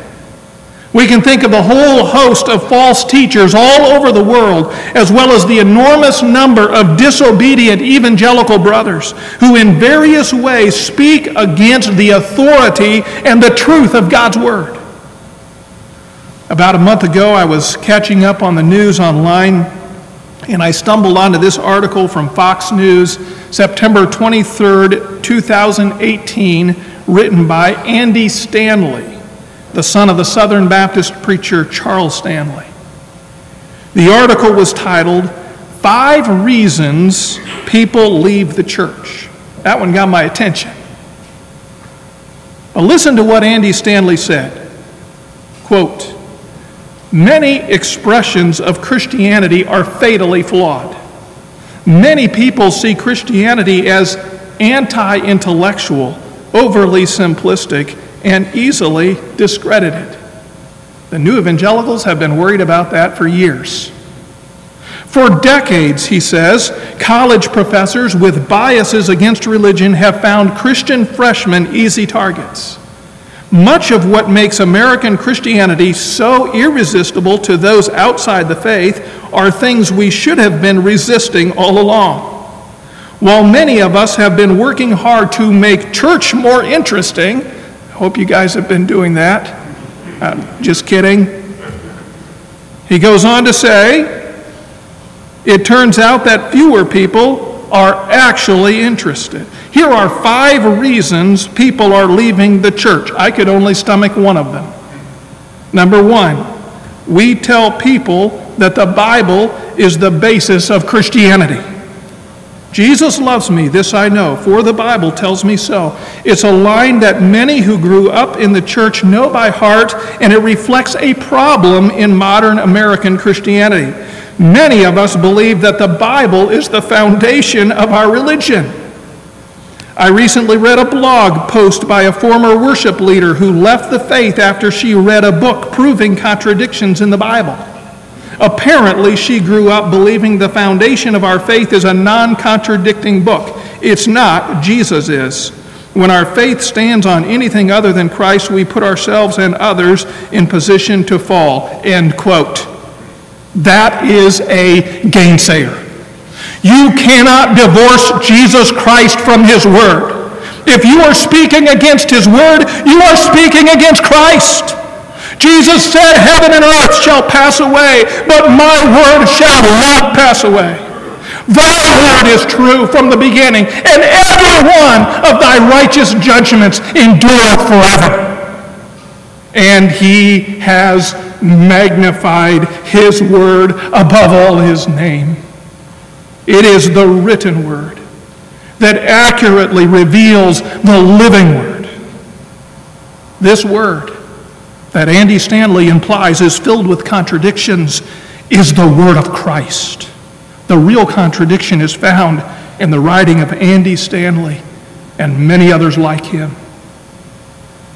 As we think of the many gainsayers that speak against the faithful Word, there is a plethora of ways and means by which this gainsaying is done.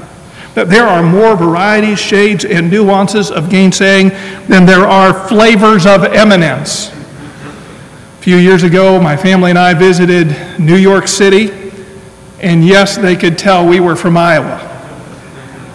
We went to the huge M&M store in Times Square. Oh, what a dazzling array of chocolate is found in that place, from top to bottom. But I say, there are more varieties of gainsaying in the church today. And some of it may be very attractively packaged, and all of it is carefully sugar-coated to make it appealing to as many people as possible. But all of those varieties of gainsaying have the same corrupt poison on the inside. And we recognize here the power of the opposition. They all derive their very source and energy from the one who said to Eve in the garden, "Hath God said?" To cast doubt and aspersion on the Word of God is what the devil is all about. And we need to be reminded afresh that this is not a game that he plays. He does not energize and inspire the gainsayers to speak against the Word for the purpose of lifting up the education and scholarship of man to a higher level. He does not do it in order that men might be more understanding of other viewpoints, and more open and accepting of ideas, and thus more at peace with a greater number of people in the world. He certainly does not do it to promote true love and harmony in the church. But rather, folks, the devil is the one who energizes the gainsayers to question, deny, and minimize the Word of God and the faithful preaching of the Word. And he does it in order to deceive and destroy. He is a murderer from the beginning and abode not in the truth. He is a liar and the father of it. It was his gainsaying to Eve, "Hath God said?" that plunged the whole world into sin and death. And so he is at work today, making himself appear as an angel of light, transforming his ministers into the ministers of righteousness, that they might continue the work he started when he said, "Hath God said?" Be sober, be vigilant, for your adversary, the devil, as a roaring lion, goeth about, seeking whom he may devour. In the midst of the fierce attacks of our adversary, we are called to hold fast the faithful Word, unfailing, unflinching. God calls his preachers to a stubborn tenacity. He calls men who will not melt before the opposition. And so we see, number 3, the confrontation of the opposition. How are we to respond to the opposition that we face, to those who speak against the Word? Verse 11. Whose mouths must be stopped. This is the prohibition of the opposition. Whose mouths must be stopped. It is necessary to stop the mouths of the gainsayers. But above and beyond the realization of the terrible impact their gainsaying has on other people is the fact that their mouths must be stopped because they are openly, brazenly speaking against Almighty God. They are contradicting the holy Word of the living God. It is nothing but high-handed, double-fisted rebellion against God. We realize also that what is true of them is true of all sinners who stand condemned before a holy God. Romans 3:19 says that every mouth may be stopped and all the world may become guilty before God. as we contemplate the necessity of stopping the mouths of the gainsayers, we acknowledge that it is a task we must undertake with humility. For when the Spirit of God graciously opens to us the truth of His Word, it is then, brethren, that we behold the glory of God and the greatness of our Savior. We see the revelation of the holiness of the triune God. And in stark contrast, we see the wretchedness of our own spiritual condition before a holy God. And we cry out with Isaiah the prophet, "Woe is me, for I am undone, because I am a man of unclean lips, and I dwell in the midst of a people of unclean lips, for mine eyes have seen the King, the Lord of hosts." Brethren, there is no worthiness in us. There is nothing superior in us. But only by His grace we have been saved and cleansed and called to this glorious work of proclaiming the Word of God. We therefore embrace this great task laid upon us humbly, yet boldly, knowing, as Psalm 63:11 says, "The king shall rejoice in God. Every one that swears by Him shall glory. But the mouth of them that speaketh lies shall be stopped." Therefore, we hold fast to the faithful word. We come in the name of Christ. We speak with the authority of Christ. It is the one who has all power in heaven and earth who bids us stop the mouths of the gainsayers. And this we must do without pride, without timidity, and without apology. The word of the Lord has spoken it. We are called to faithfulness to the word and faithfulness to Christ. In our text, we see also the protest of the opposition. Verse 13, "Their mouths must be stopped, must be muzzled, but how are we to stop their mouths? By force? By laws? By duct tape, perhaps?" Brother Dan, I just had this idea. We could have ACC duct tape with Titus 1:11 printed on it. How about that? But verse 13 elaborates on the stopping of their mouths. Verse 13, "This witness is true, wherefore rebuke them sharply, that they may be sound in the faith." Yes, they may say what they will. They may freely speak against the Word of God. But they should never be able to do so without being rebuked sharply by the faithful preacher of the Word. Rebuke them sharply. Rebuke means to convict, to refute, to expose, to find fault with. The root of the word sharply means to cut. The surgeon's knife cuts out the cancer or the disease, and so must the faithful pastor use the sword of the Spirit, which is the Word of God. But truly, it is not us who does the cutting and the convicting. Hebrews 4:12, "For the Word of God is quick and powerful and sharper than any two-edged sword, piercing even to the dividing asunder of soul and spirit and of the joints and marrow, and is a discerner of the thoughts and intents of the heart." We must simply proclaim the Word. Speak the truth of God's Word in response to those who speak against it. And the purpose is this, verse 13, "that they may be sound in the faith."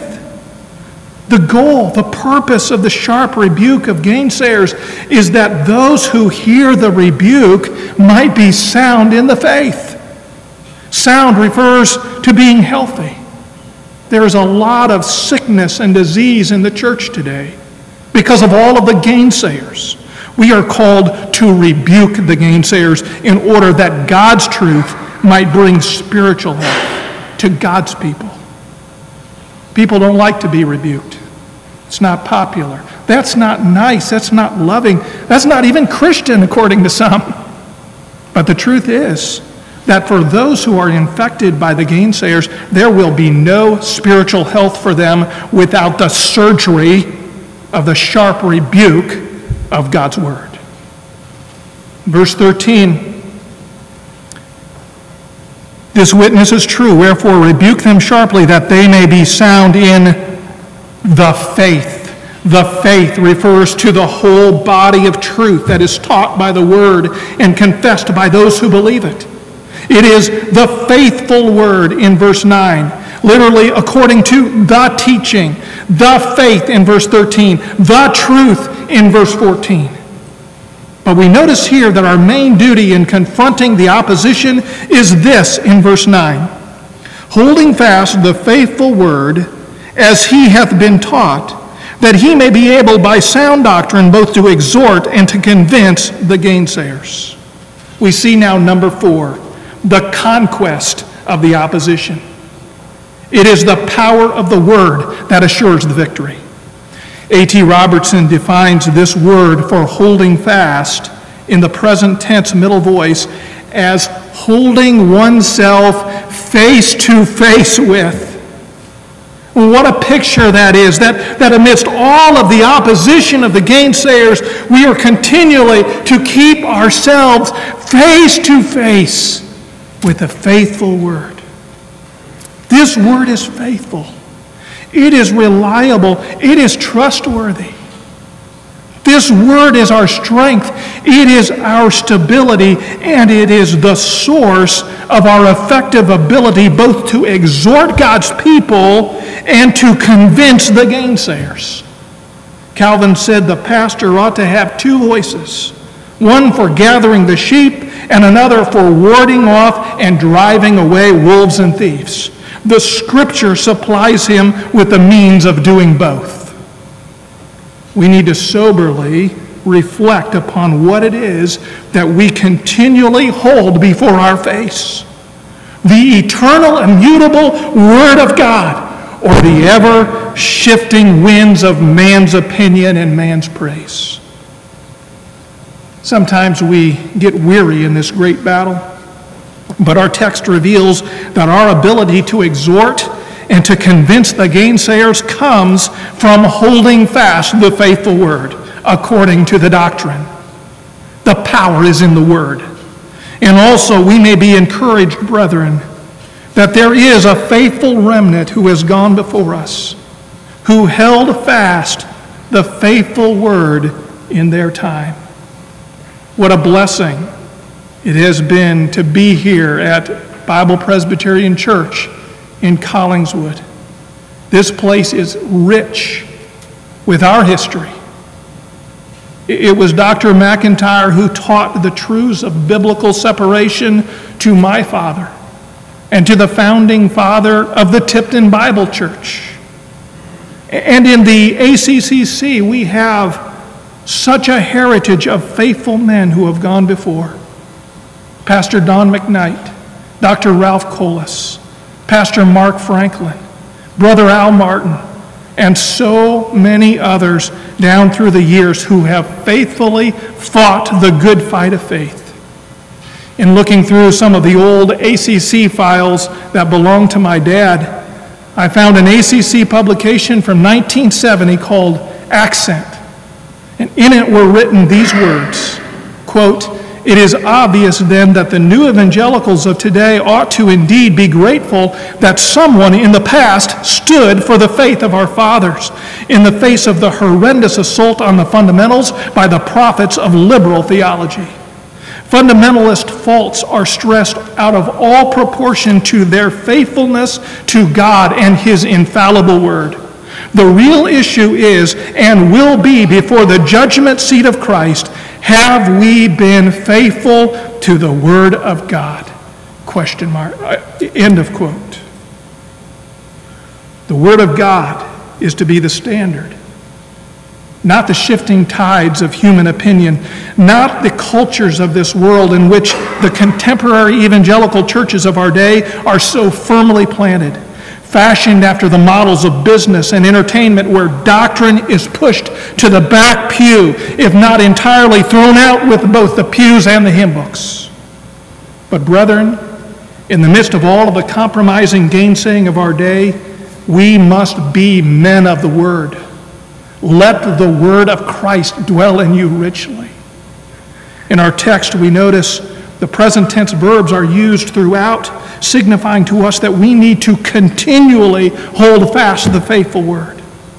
We think of the example of the Apostle Paul in Galatians 2, who said, "We gave place by subjection, no, not for an hour." And it should not matter to us if the face of that opposition is well known and well respected among us, not even if we have to reprove someone like the Apostle Peter. Paul said, "I withstood him to the face because he walked not according to the truth of the gospel." And yes, our tone and approach will vary depending on whether we're dealing with the sheep or the wolves. But we must hold fast the faithful Word.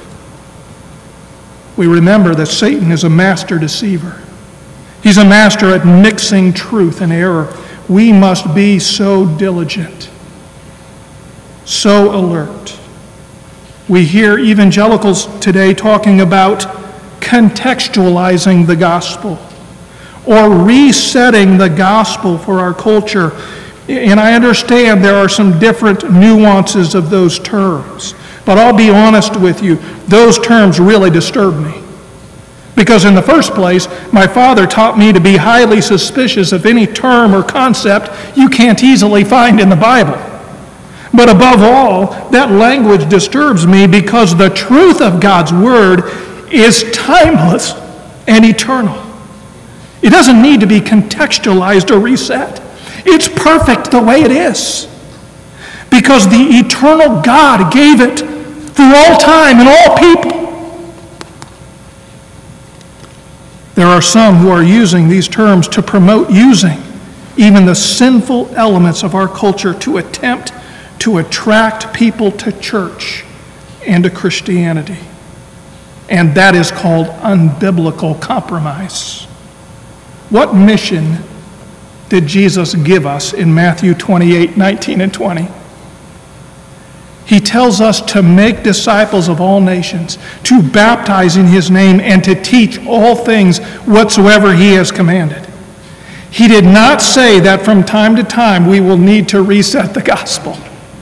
He did not indicate that we as a human race would someday arrive at an advanced development and would therefore require a different method or a different message. That's not what He said. He did say that the preaching of the cross is to them that perish foolishness. Preach the Word. Be instant in season, out of season. Reprove, rebuke, exhort with all long suffering and doctrine. Christ has commissioned us to make disciples, baptizing and teaching all things He has commanded, and in doing so He has promised that He will be with us always, even unto the consummation of the age. There is no change in His plan, His purpose, or His proclamation. Jesus Christ the same, yesterday, today, and forever. And let it be the Spirit of the Lord, not the spirit of this world, that teaches us the way that His truth needs to be presented to the world of our day. The work of God in hearts and lives is not our work. It is the Spirit of God who in every generation convicts of sin, righteousness, and judgment by the power of the Word of God. We can become disheartened in this great battle. We can sometimes feel or sense pressure to minimize the centrality of preaching in the church in a variety of subtle ways. You might hear a casual comment about reducing the number of preaching services, as so many churches have done. We face the ridicule and scorn of peers over our stand for the biblical doctrine of separation. And sometimes we face the challenge of individuals in our assemblies who have given place to the devil in their lives and are used by him to create division and opposition to the preaching of the Word. It is painful for us, brethren, to see some whom we have known and loved capitulate and compromise. It gives us pause. But we are called to be faithful to God, not man. Faithful to the Word of God, not the Word of man. When the opposition comes, and it comes from every side, when men and women arise speaking against the Word, we are to hold fast the faithful Word. We are to cling to the Word with all our hearts. We are to own this Word as that alone, which is our only rule of faith and practice. Though the winds of hell may blow, though the enemy come in like a flood, we must continually hold fast to the faithful Word as we have been taught. And in this great conquest, we are strengthened not only by the power of the Word, but also by the presence of Christ. We have fears and struggles in this battle. Sometimes we are weak and weary in the conflict. We are in and of ourselves not equal to this task. But there is one who is with us, looking unto Jesus, the author and finisher of our faith, who for the joy that was set before him endured the cross, despising the shame, and is set down at the right hand of the throne of God. For consider him who endured such contradiction of sinners against himself. The contradiction there is from the same root of the word gainsayer in our text. He endured such a contradiction of sinners against himself, lest ye be wearied and faint in your minds. Look to Christ, brethren. He said, I will never leave thee nor forsake thee, so that we may boldly say, I will not fear what man shall do unto me. In the heat of the battle, in the midst of the fiercest opposition, brethren, we must never forget what side we are on. It is ours to proclaim and defend the word of the living God. They can burn this book, but its truth will never be extinguished. They can deny this book, but every jot and tittle of this word will be fulfilled. They can lock the preachers of the word in prison, but the word of God is not bound. They can persecute us, but the word will prevail. They can even execute us, but the word will live on and continue to spread. The word of God is victorious. The truth of God will conquer all. The Lord of hosts has spoken it. The God who cannot lie, the one who spoke the world into existence and upholds all things by the word of his power.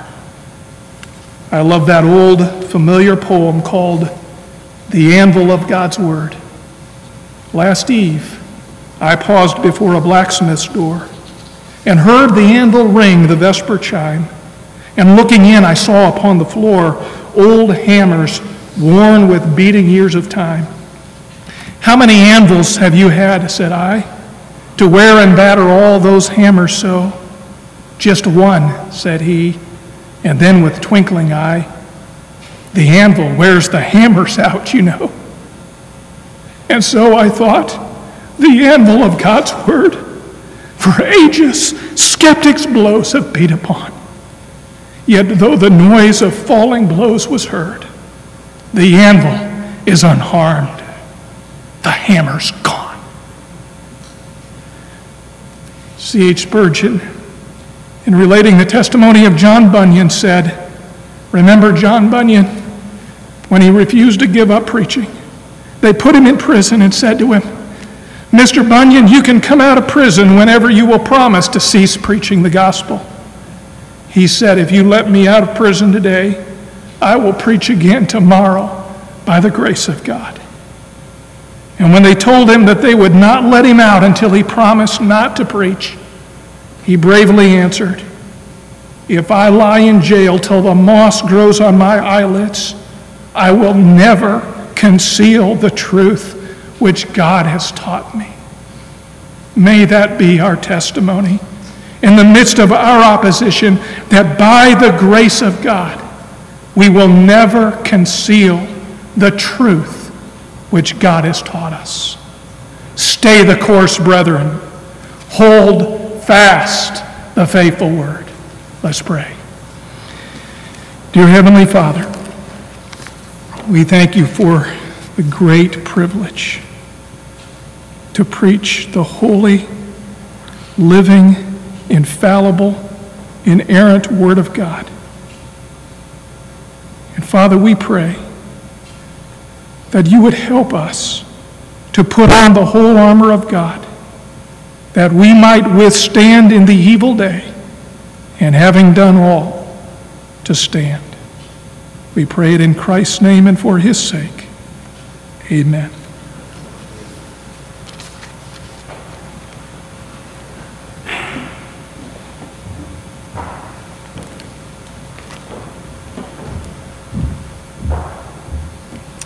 Thank you, brother. We have been fed the word well this morning, and I hope that you've been challenged and exhorted, encouraged as well. We have opportunity to partake of food to give us more strength. Before we have our business meeting, and Jonathan Smith makes that motion for American Council duct tape. I'd rather just keep with the word myself, but if you could make your way over, they are ready for us now, and the ladies that were there made very clear to me they do not like to keep things cold, so don't get me in trouble. Please make your way over there in an expeditious fashion. Let's ask the Lord's blessing on our lunch today. Thank you, God, for this food from your word that we have heard. Beginning, Lord, with our great Savior, then seeing, Lord, the character that we must have, and now, Lord, being apprised from your word of the opponents that we face. Lord, thank you that we need not fear, we never need tremble, nor, Lord, bend and give in. But we must, Lord, trust in your word, trust in your grace, and thank you, Lord, for the reminder of trusting and relying on the person of Christ. As we, Lord, enjoy some time of fellowship around the table, give us physical strength. Thank you for these hands that have so graciously provided for the food. Use it to give us physical strength, and may we give you thanks for it. In Jesus' name we pray. Amen. You're dismissed. I'll see you back here at 1:45 for a business meeting.